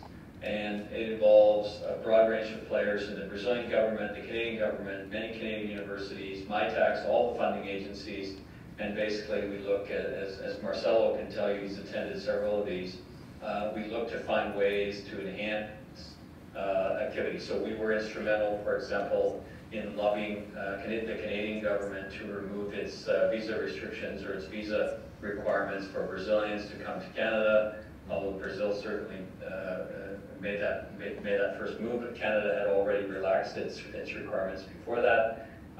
We make connections between institutions, between funding agencies in a broad way to try and promote that kind of activity. The CIIP, the Canada International Innovation Program that I talked about, it also it reports back through that Canada-Brazil Joint ST&I Committee. So there's lots of things going on. We have lots of connections to make. If there are particular opportunities, we try to work on a thematic basis through the Joint Science, Technology, Innovation Committee. So we've been talking a lot about artificial intelligence, and we've been talking a lot about environment and other areas. This will change. The topics will change now that the government has changed in Brazil. We anticipate they may have broader topics of interest that the previous government was not that interested in. So we'll see. We expect much closer relations between the two governments because ideologically now they're much more aligned than they were previously for reasons that you all know. So I think this next meeting will be important. I'll put my address in the chat. If you have ideas for things we should be discussing at the next joint committee, please let me know. We also occasionally will invite presenters to come and talk about things they're doing. So, and the Chamber is absolutely critical on this. So startup activities, collaborative research, industry engagement, we want to hear all about that. So we'll be coming back to the Chamber for advice on what they would like to present. So I'm going to stop there. You can write to me in English or Portuguese. That's just absolutely fine.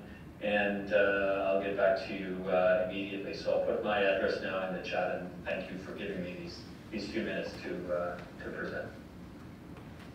Ted, thank you so much. We have been listening some of the speakers today from Brazil and from Waterloo, and we see how we can collaborate together and really bring more innovation and sustainability with the two countries working together. And listening to you, we can see how many possibilities we have to really improve research, discover new kinds of funding and opportunities to invest in this project.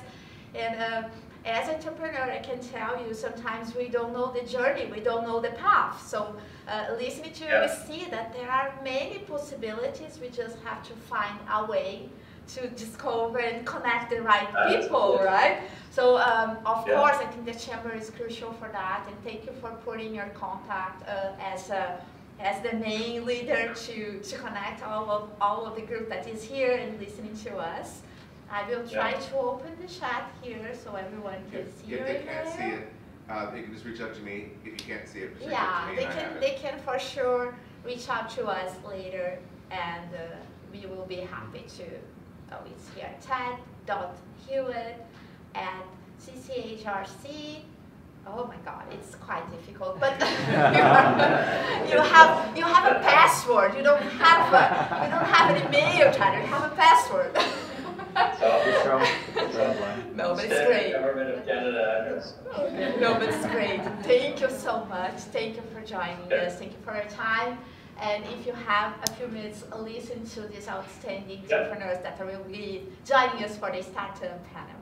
Absolutely. Okay, thank you.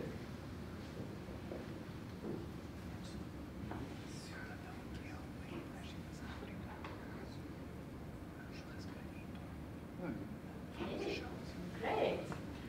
So for now, I would like to start our panel with our very special guest, Miriam Lazarte. Miriam Lazarte, I'm very proud of you because you are a newcomer, not a newcomer, you are here for a long time, but a woman leader that creates such an incredible journey with the Latin Americans.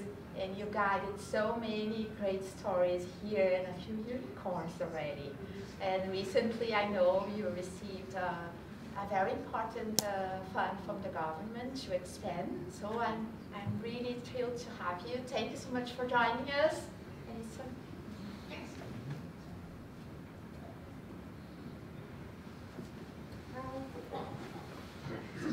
I know I have 10 minutes, so good dia, good afternoon. So thank you so much for inviting me here today to talk about startups. It's an honor to be here.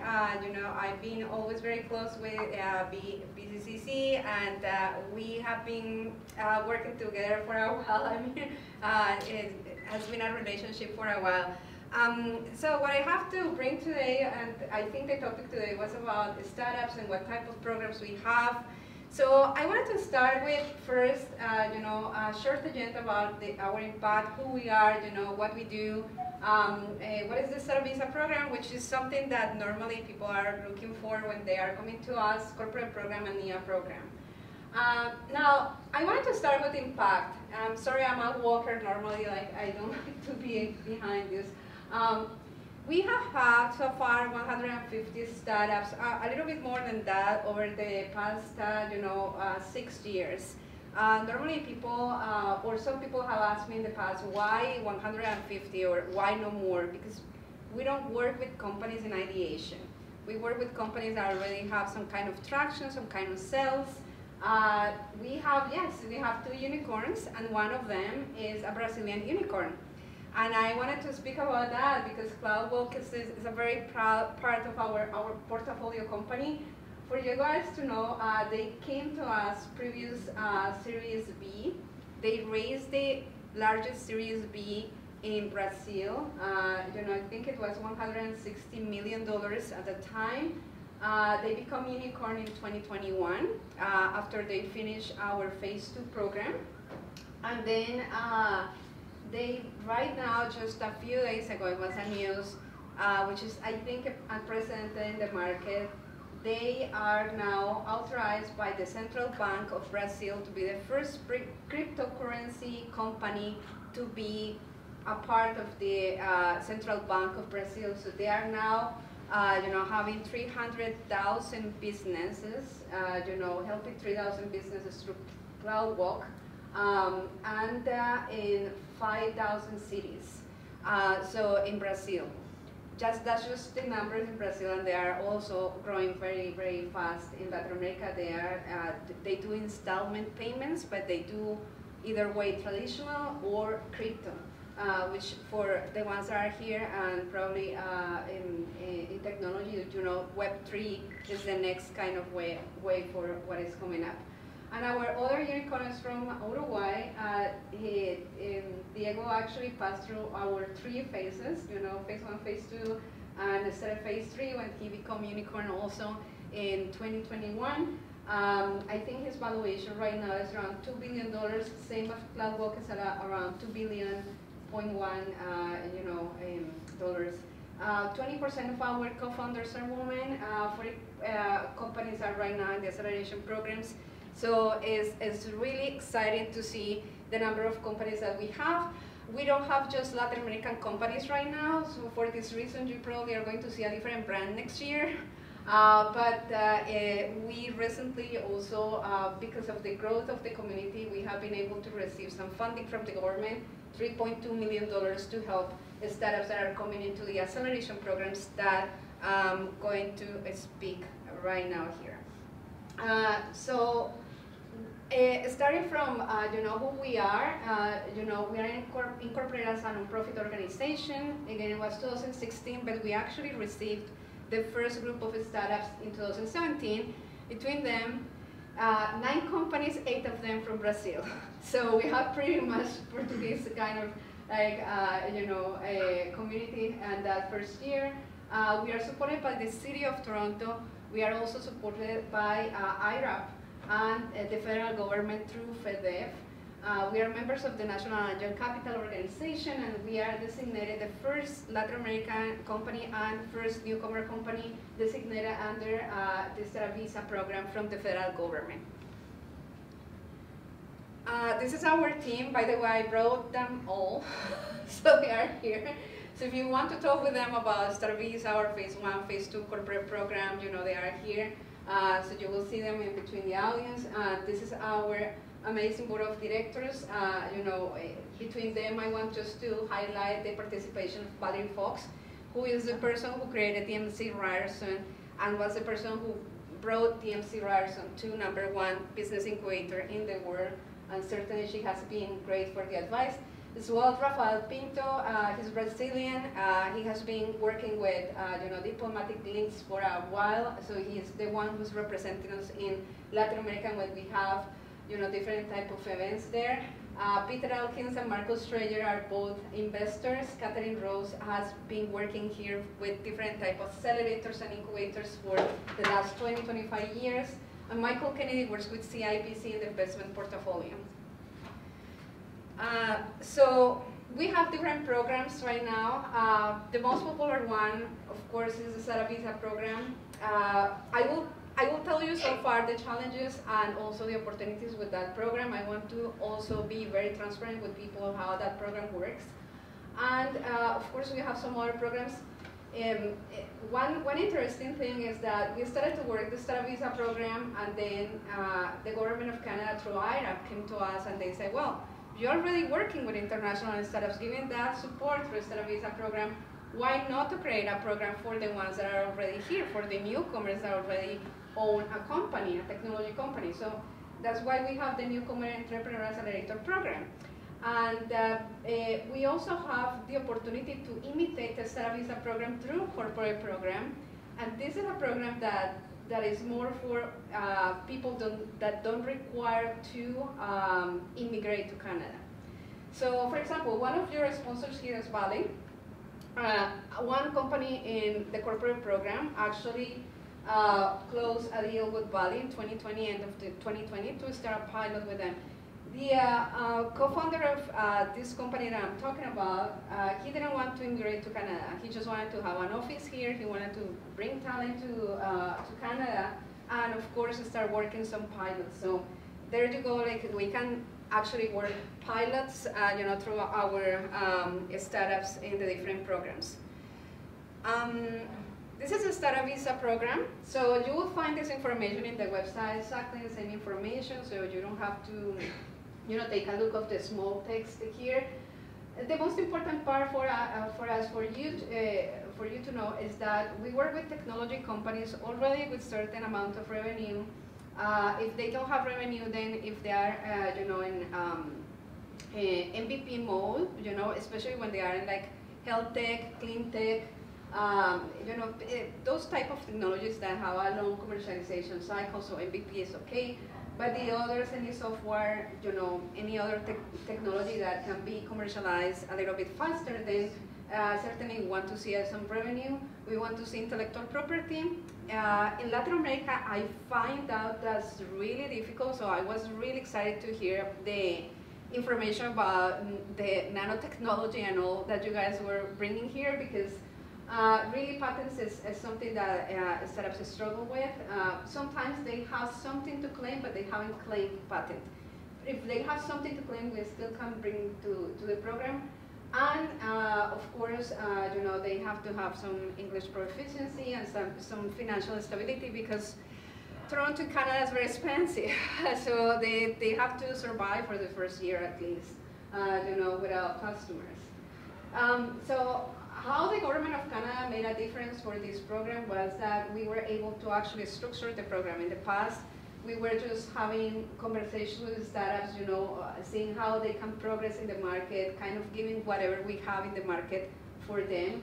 But with the funding, we are actually putting more mentors. We are putting a safe fraction executive, which is very important for the company. Sometimes they don't have a CFO and CMO, you know, and this program actually is giving that particular part.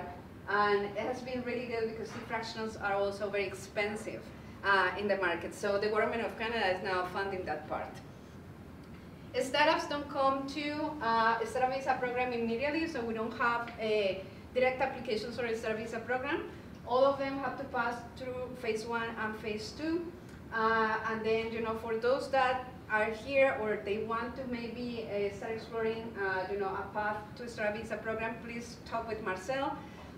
For those that are want to perhaps be a part of the corporate program or newcomer program, or even Startup Visa program, they want to have a little bit more information, Meg is here.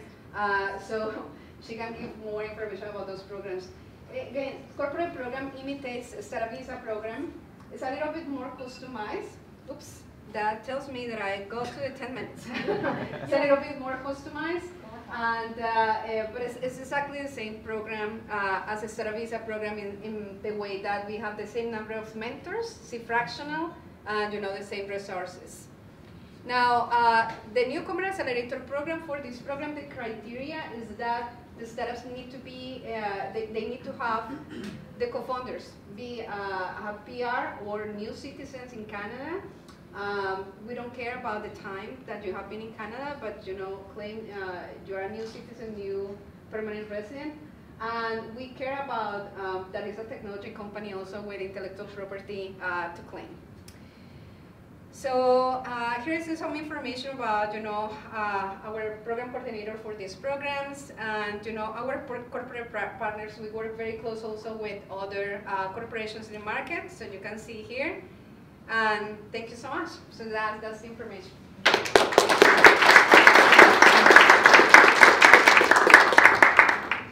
Thank you so much, Miriam. After we will have a short panel, so we can ask a few questions for you. Thank you very much. So for now, we are gonna have Daniela Carolina Ecker. Daniela is in Brazil. She's the leader of new business development at PUC, the biggest and actually the largest private university in Brazil. It's Pontifícia Universidade Católica do Rio Grande do Sul. Daniela, can you hear us? Not yet? Yes, I can hear you. Can you hear me? Yes, Daniela, we can hear you. I will put you on the stream. Just give me a minute. Okay. There you go. Aha, we can see you. Yes, so nice to see you, Daniela.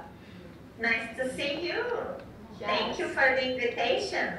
Thank you so much for joining us. We are with an I'm just audience. I cannot see the audience. Yes, that's true. I will try to put my computer, then you can see. No problem, no problem.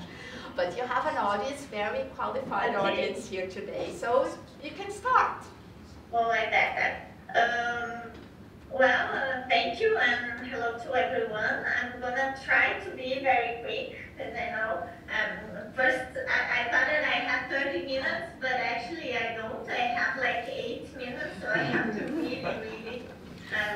Just let me I can tell you something. If you want to share your presentation with the audience, we created a QR code, and everyone can see the whole presentation and more information about technical clarity. Yeah, I'm gonna go very quickly through the slides. sorry, I just, let me put in the beginning, just a second. Of course. Okay, so I'm from Technocook, and as she mentioned already, we are at Cook University here in Rio Grande do Sul. We have more than 70 years of experience. Actually, next year is going to be 75 years of Cook University here and 20 years of Technocook. Technocook is one of the largest parks here in Brazil.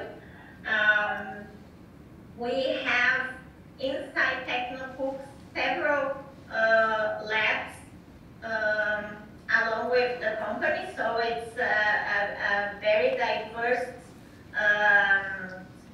environment. So we have big companies, we have startups, we have lots of labs and research institutes here at Technocook. Of course, one of them is a nanotechnology research center. It's focused mainly in attending to projects with industry, and they work mainly with ultra-thin surface coatings. And we have a program here, a big part of our program here is the Technocook startups.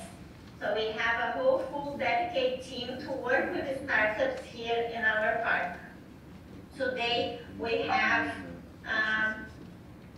more than 130 startups with us, just only here at the park, and all of the various phases, ideation, the ones that are still doing their MVP, and the ones that are in the market already.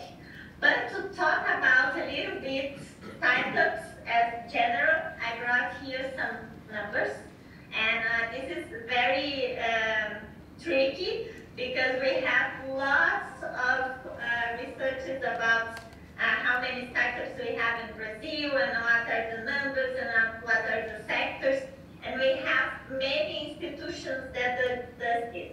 So you'll find lots of different numbers, but I chose the Brazilian Association of Startups that has this, and I'm gonna share with all of you all this information so you can go through and look for yourselves and go into the sites that is the startup base. So basically, it says that we have more than 10,000 startups in Brazil, and we have like more than 70 communities of startups, and I'm going to just leave the presentation here to show you the sites, okay? So you have, for example, this information here, okay, of all the startups, and you can look for startups by state, by city, by the phase that they are, like for example, they are in operation, they are in traction, they are in ideation, and we have the communities that I told you, you can look for the communities as well, because we have here a very strong community in the south of Brazil, but we have in the north of Brazil, like Gurupi, the ABC Valley in São Paulo, the Açaí Valley in Belém, and you name it. There's everything you can find about these communities of startups, these small ecosystems in the region, you can find it here. And usually they are all something valley. So this is another tool you can use. Let me just see here, just a second. Here we have, let me go back to the presentation. We have the ecosystem in Rio Grande do Sul that you can also hear, I'm narrowing it. I started with Brazil, and now I'm here in Rio Grande do Sul, and in Rio Grande do Sul, one of the ecosystems here that is called Caldeira, he conducted this study to map all the startups that are in Rio Grande do Sul. and I just copy and paste all of the partners that they had to do this study. And this study shows that here in Rio Grande do Sul alone, we have 661 startups. And you can find this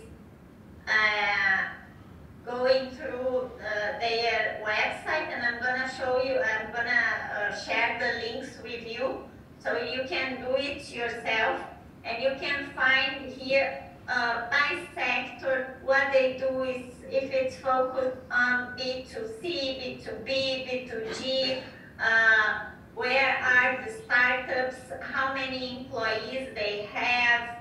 So it's a very nice data for you to have a look. Very nice tool. Excellent.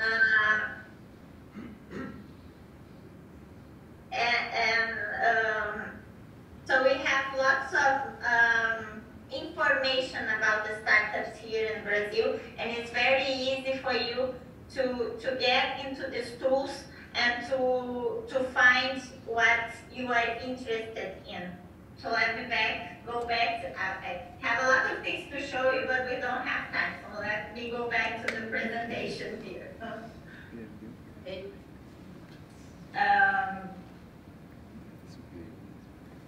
Okay.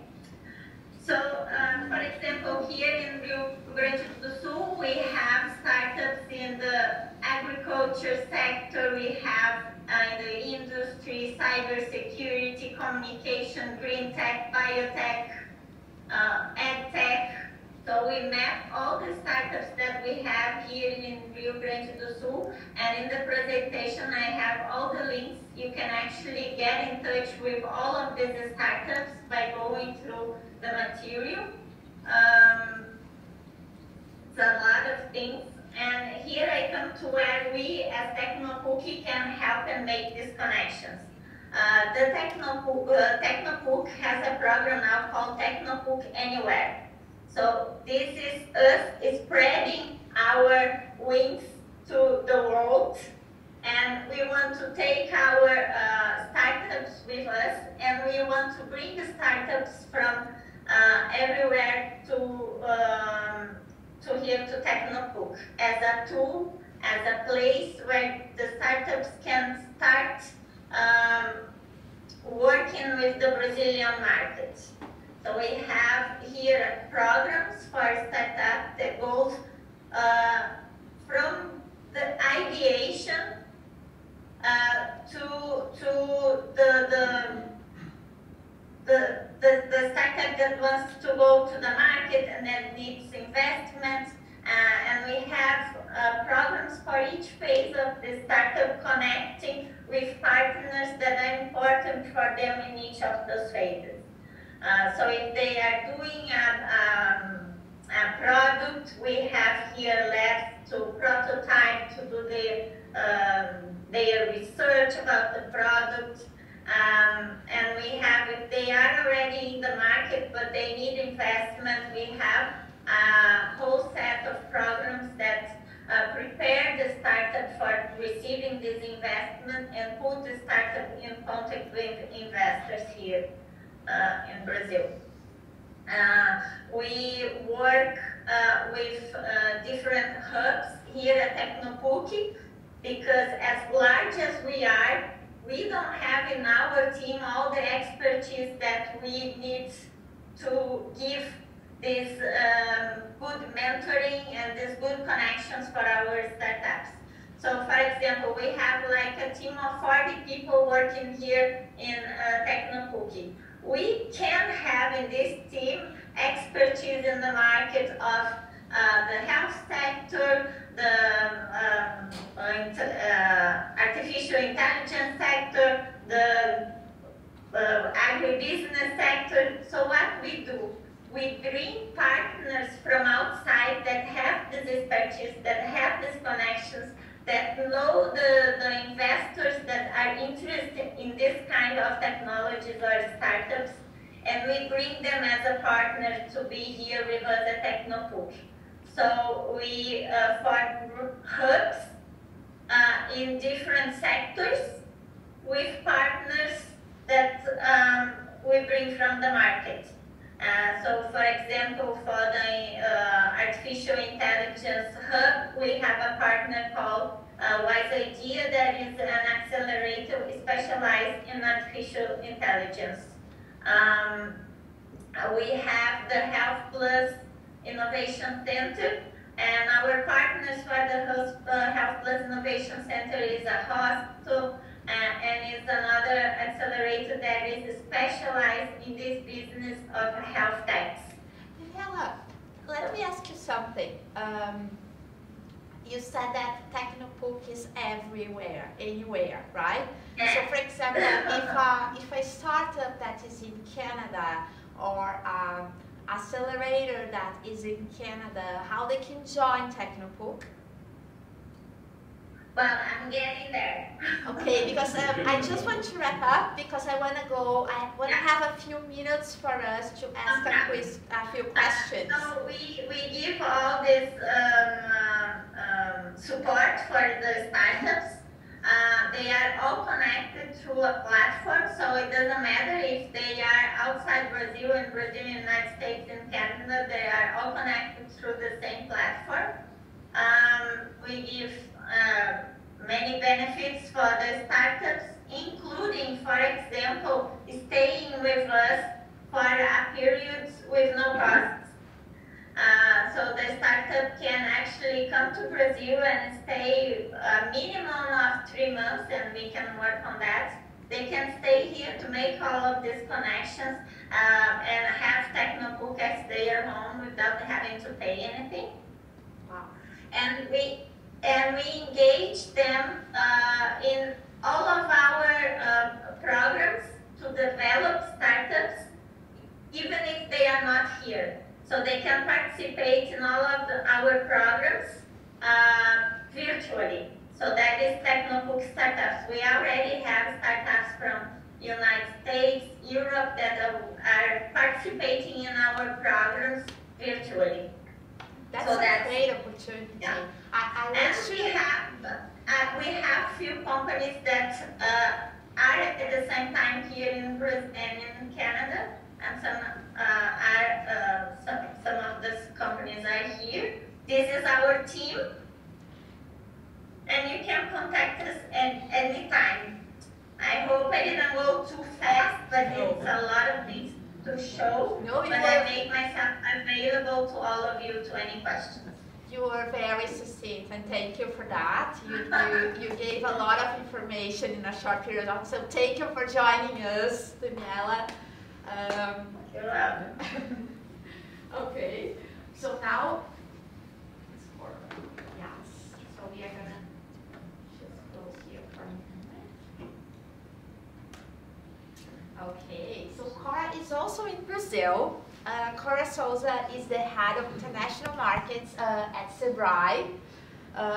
She is a global leader. She's been doing a lot of connections in different countries. Can you hear Cora, us? Can you hear us, Cora? Yes, I can hear you. Oh, thank you. Thank you so much. Can you hear me well? Yes, yes, we can hear you well. Thank you for joining us, and congratulations. I saw that you received, Sebrae for Startups received recognition as the largest community in Brazil. So thank you for joining us, and congratulations. Okay, so good afternoon, everyone. My name is Cora Souza. I'm now head of Startup International Markets at Sebrae for Startups. Feel free to contact me for any questions or need by email or LinkedIn. This is my QR code that directs you to my LinkedIn page. Today I'll be speaking a little about the startup ecosystem in Brazil. And to note the importance of it, Brazil is the top Latin America country of best startup ecosystem in terms of investments, ecosystem players, connections, quality, and also quantity of startups. Brazil also belongs to the top 30 world ranking, although São Paulo is in 16th place as best cities for startups, and we're still rising.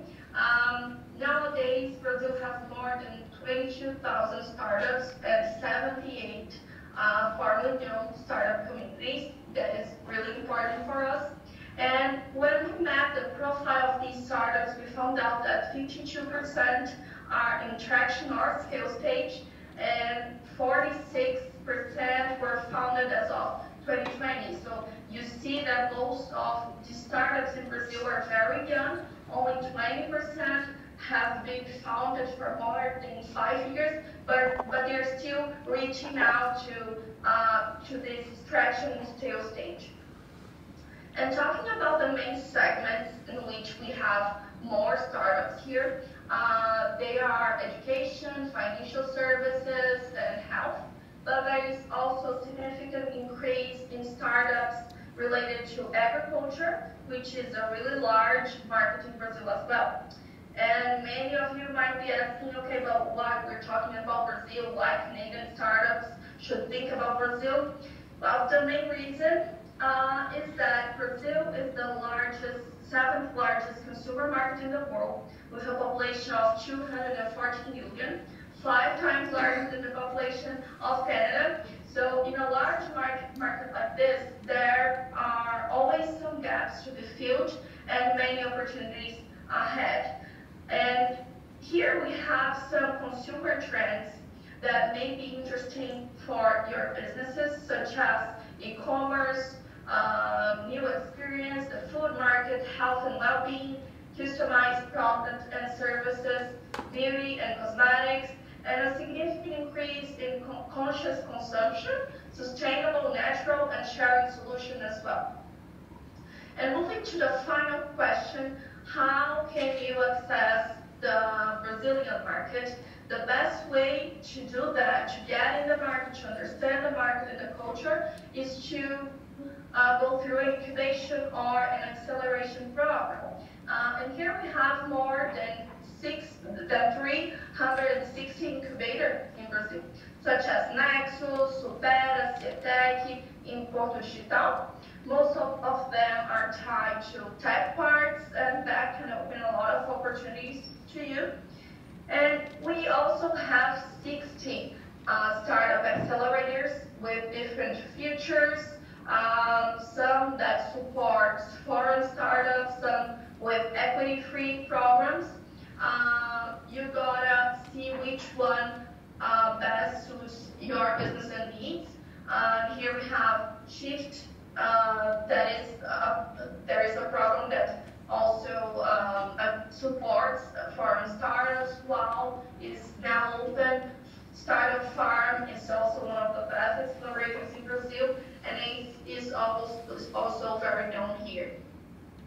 So, but I couldn't miss telling you about the best accelerator in Brazil this year. That is the Bilateral startups. We are a private enterprise, but we work on public resources through small business taxes. So all of our programs are free to startups in the state of São Paulo, which represents 30% of Brazilian startups and more than 30% of country's economy.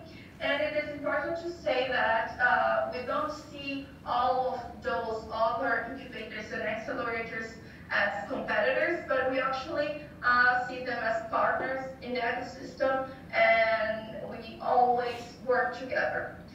So 2 weeks ago, we won this prize at Startup Awards. We are now the best accelerator in Brazil, and we are really proud to say that it has been a lot of work, but you may ask, what did we do to earn that prize? And in 1.5 years, that's how old we are, just 1.5 years, we supported more than 2,000 startups and 1,200 scientific researchers. We have more than 30 brand new programs to support startups in all different development stages and all different segments as well. And we count on more than 40 partners so we can act in the whole state. We've been acting in more than 150 cities all around the state. And we have also startups with funding and grants, access to market, And to do this, the main acting pillars we've been working on are to help early stage entrepreneurs to start their business model and grow, to increase sales, matching startups to potential clients, to support deep tech projects, and third, these researches into businesses, to ease the way to capital and funding, and to boost specific segments such as fintech, health tech, ag techs, and also to strengthen communities, which is very important to disseminate the culture of startups and knowledge about innovation and technology here. So if you need help to come to Brazil, count on us and our partners. Some of them are also here today, so hello everyone. And to find more about what we're doing, you can enter in our website or reach us on LinkedIn or Instagram, and appreciate everyone for being here, your time, your attention, and I'm here to answer some questions at the end. Yes. Cora, it's a pleasure having you here with us. Thank you so much for joining us. I appreciate the invitation. Yes, we are going to have a question, at least one for each one, as soon as we finish here, so please stay online. So now, I would like to invite our in-person speaker is Richard Feld, CEO from Conquer. Richard, thank you so much for joining us. Thank you.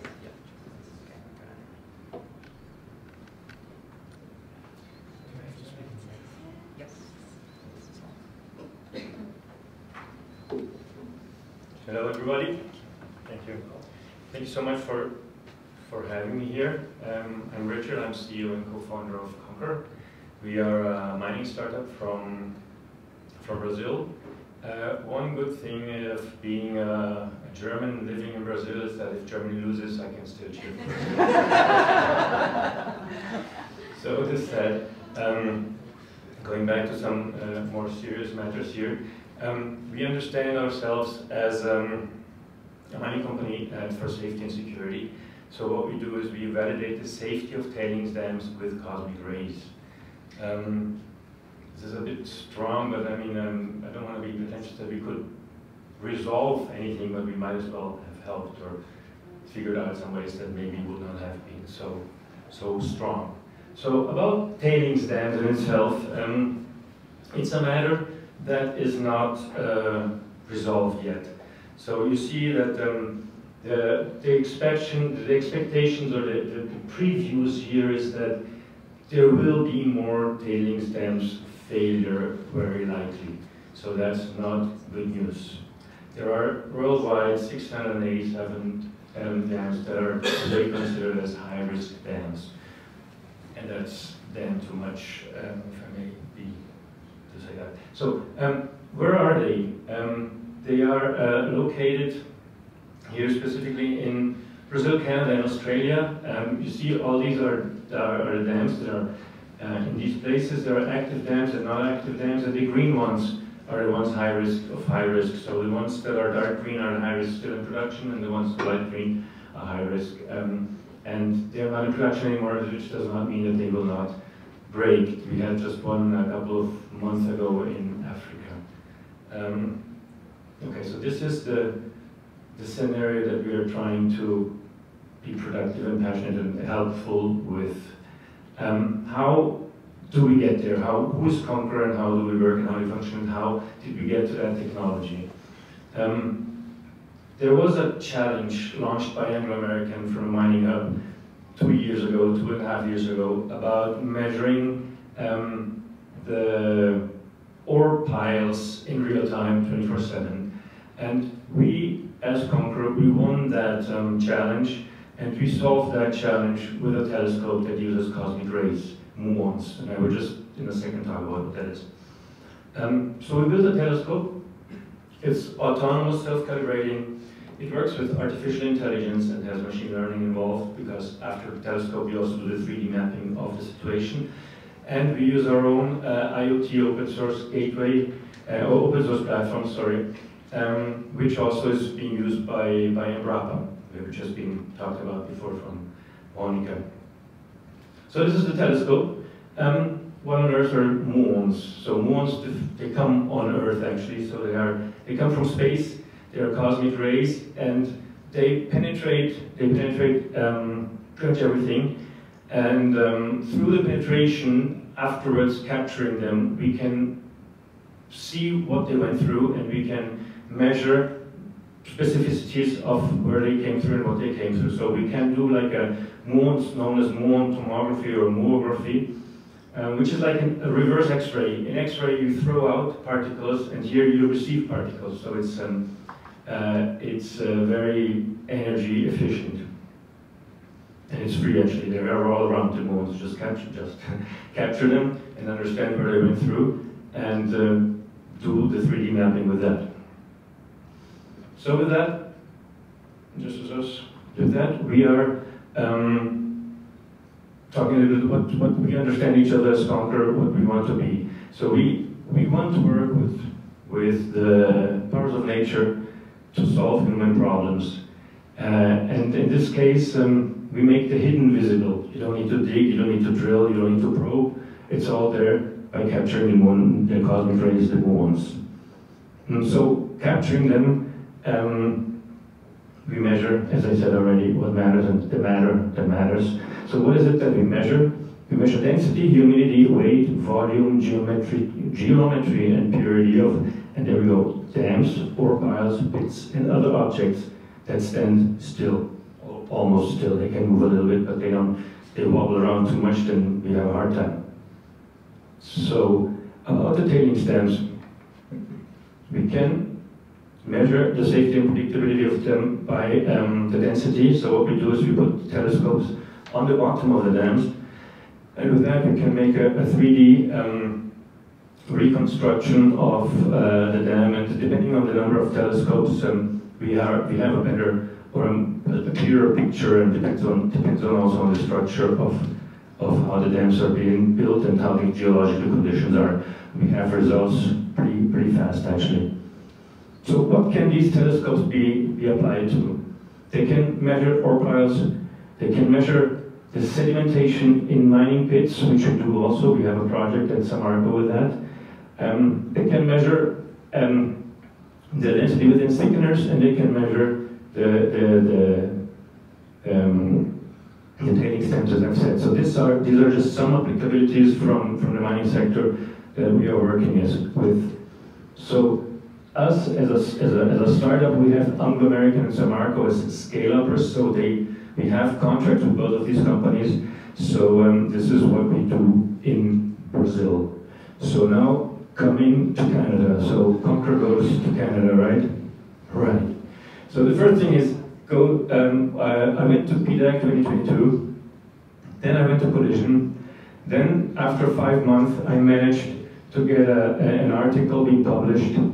And there I was, right? No. It's much harder than that to get into to be alive in any ecosystem. So what were the first steps? As I said, first was PDAC. So PDAC, I met BCCC, I met Mary, then Adriana, then Peter. Then I went to the Northern Ireland. I talked to Anthony, who pointed me to Tamer at the Canadian Mining Journal, who said, yes, I want to publish an article with you. And it took 5 months for this article to come out. Then I went to Collision, and I met Charles. Charles is here today. Thank you very much, Charles. Charles from MICA is right there. Mining Innovation Accelerator. Then I went to the government of Canada, talked to Marcelo, who pointed me to Monica, who pointed me to Tassiani. And then I went to the Alberta IoT with Dr. Brenda, because our platform runs on IoT as well. So these are the people that I, in my first kind of approached. So I managed to incorporate Conquering Canada. Fantastic. And here we go, the Death Valley. It's not so easy. So what I need is customers, first of all. The Death Valleys, as we heard before, is where startups die. So we don't want to die, we want to save lives. So first we go to customers, then we try associations, which is exactly this platform right here, and consultancies. to see if our solution can work with consultancies, if consultancies can use our solution to deliver their work. Look for advisors, for grants, see if I can get any kind of grant, and last but not least, to find investors to see who can invest in Concur, who sees value in that. So what are the challenges?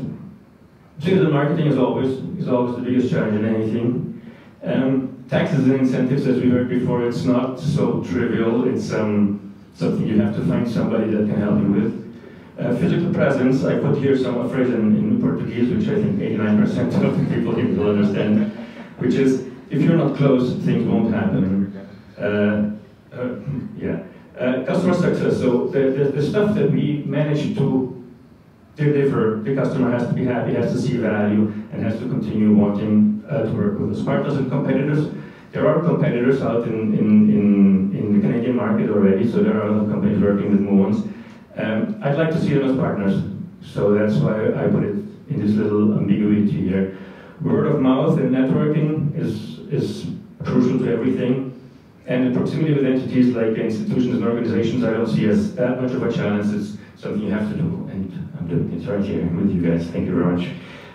So the next steps, what we want with Concur is we want to deliver the first telescope to Canada. We want to deserve a grant, because don't take grants for granted. It's nice, it's good, it's maybe not so hard to get one, but it's not so easy to get one either. It's not trivial. It's not like you get your cash and go. You know, we have to go through the process, deliver on all the stuff that you are writing down to deliver to. Virtual goes real is presence in Canada, physical presence here with physical people, and not just me coming by every couple of months. And expanding the market to help in making the tailings safer, the mining more efficient, and reduce greenhouse gas emissions in the end. Who are we? We are a team of widely non-diverse people, all white and male, but we hope to work on that. So many people come from Unicampi as well. So all our PhDs are from Unicampi, which we were talking Monica before. So it is a little bit about my passions, who I am, what I like to do. This is the article that we managed to get published in October 3rd, like 2 months ago. And that was what I wanted to share with you guys. Thank you very much.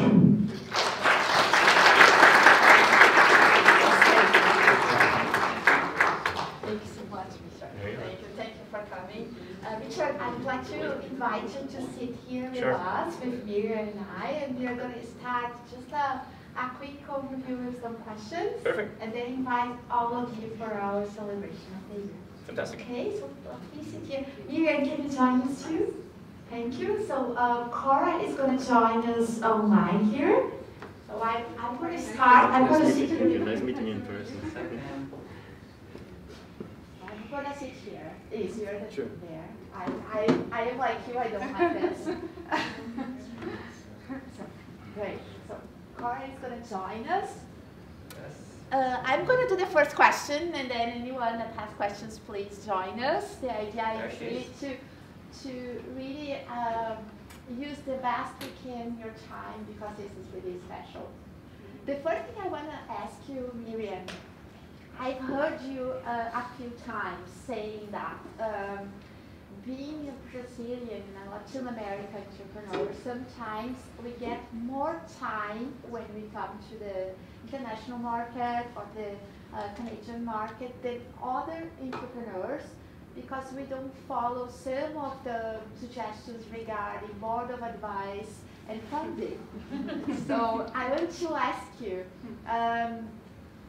how do you think we can collaborate, thinking about the Canadian Chamber of Commerce and all this group that is here together, to guide these companies to find a board of advisors and also look for funding? What are the gaps, and how do you think we can help them to go through that? Thank you, Raquel. No, I want to clarify, this is not with Brazilians, just this is every emerging market country that in general. Yeah, this is the first thing that I deal with, and I think all my team deal with, is that the lack of advisors and advisory board for the companies, because they need locals to advise them. I was thinking also that the Chamber of Commerce is a great opportunity. You guys have different type of companies here, where companies like him, you know, they can probably get pilot projects inside. So I think that the Chamber of Commerce can create a good environment for pilot projects to start. I think most of the companies that are coming, they require a first opportunity to show what they have, you know, because you have one. And it was the same thing.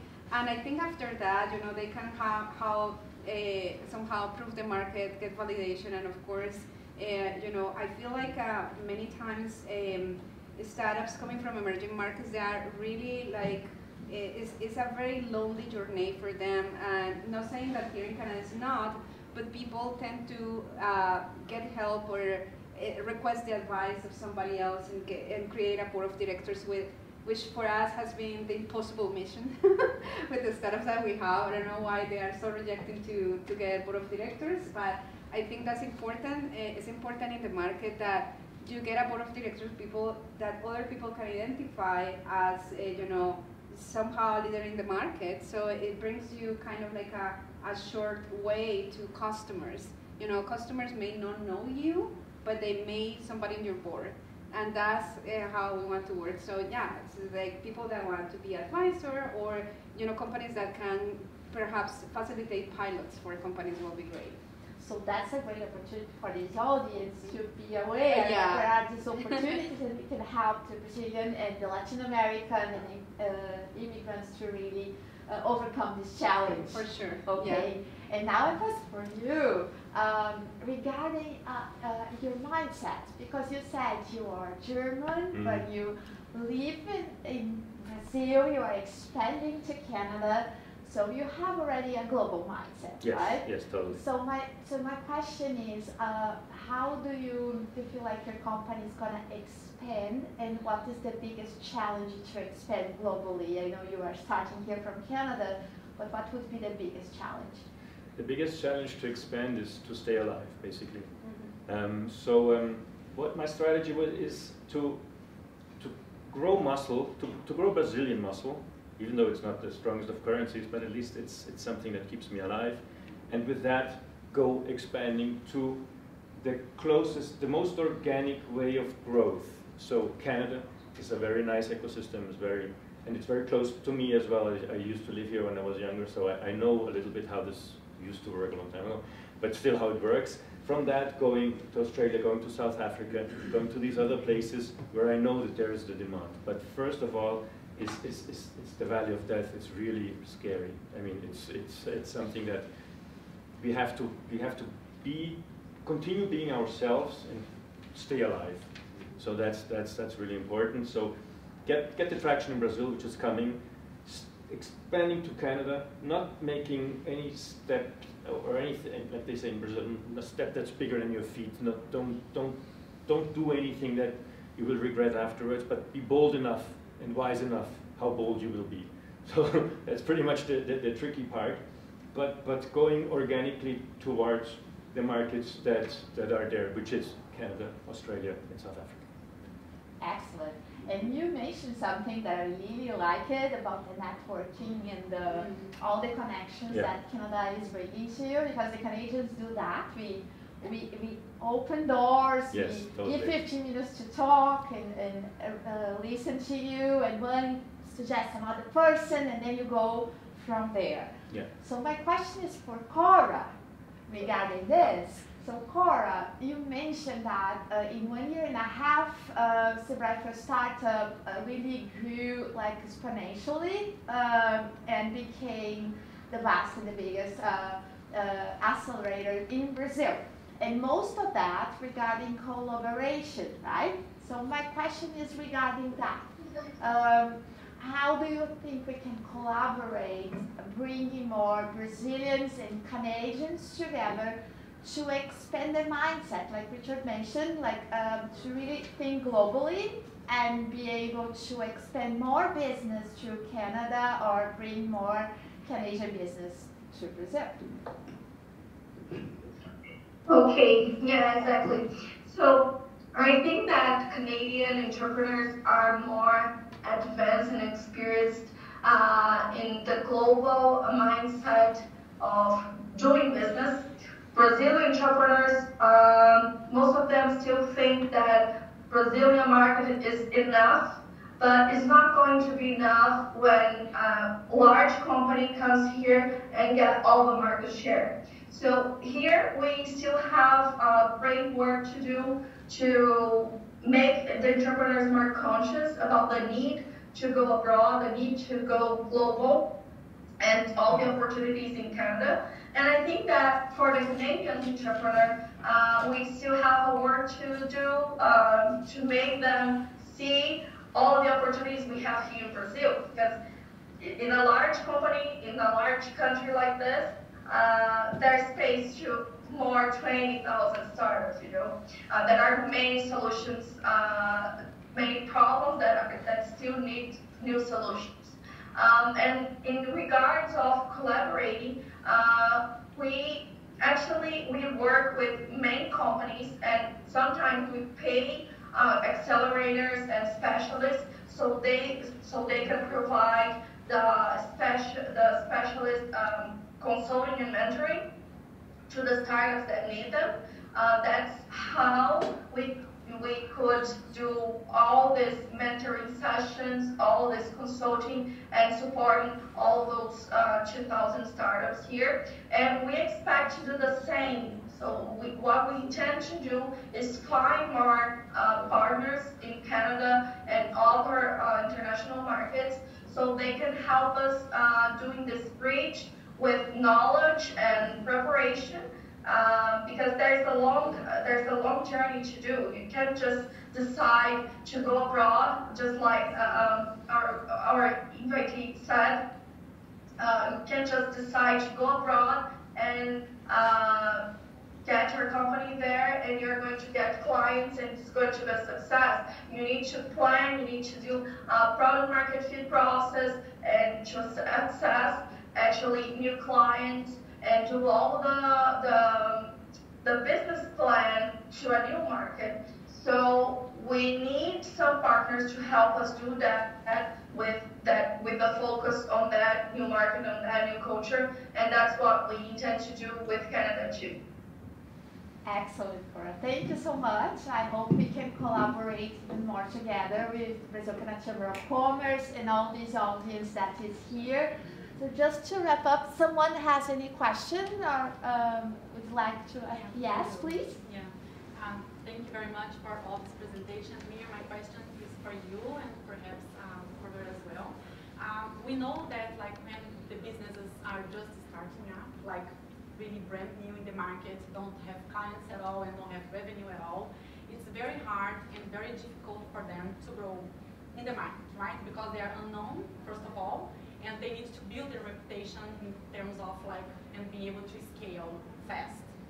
In that sense, do you also offer any specific program for these specific companies that are just like getting alive now, just operating now, or just like being an entrepreneur just now, or it is a must for them to have a full business plan and financial plan in place with all the projections of revenue and perhaps profitability, how that works, like how easy it is for them to get into the program for these startups and do a business together? Yeah, for what is our programs, no, we don't work with aviation companies. We may do that in the next stages of LATAM.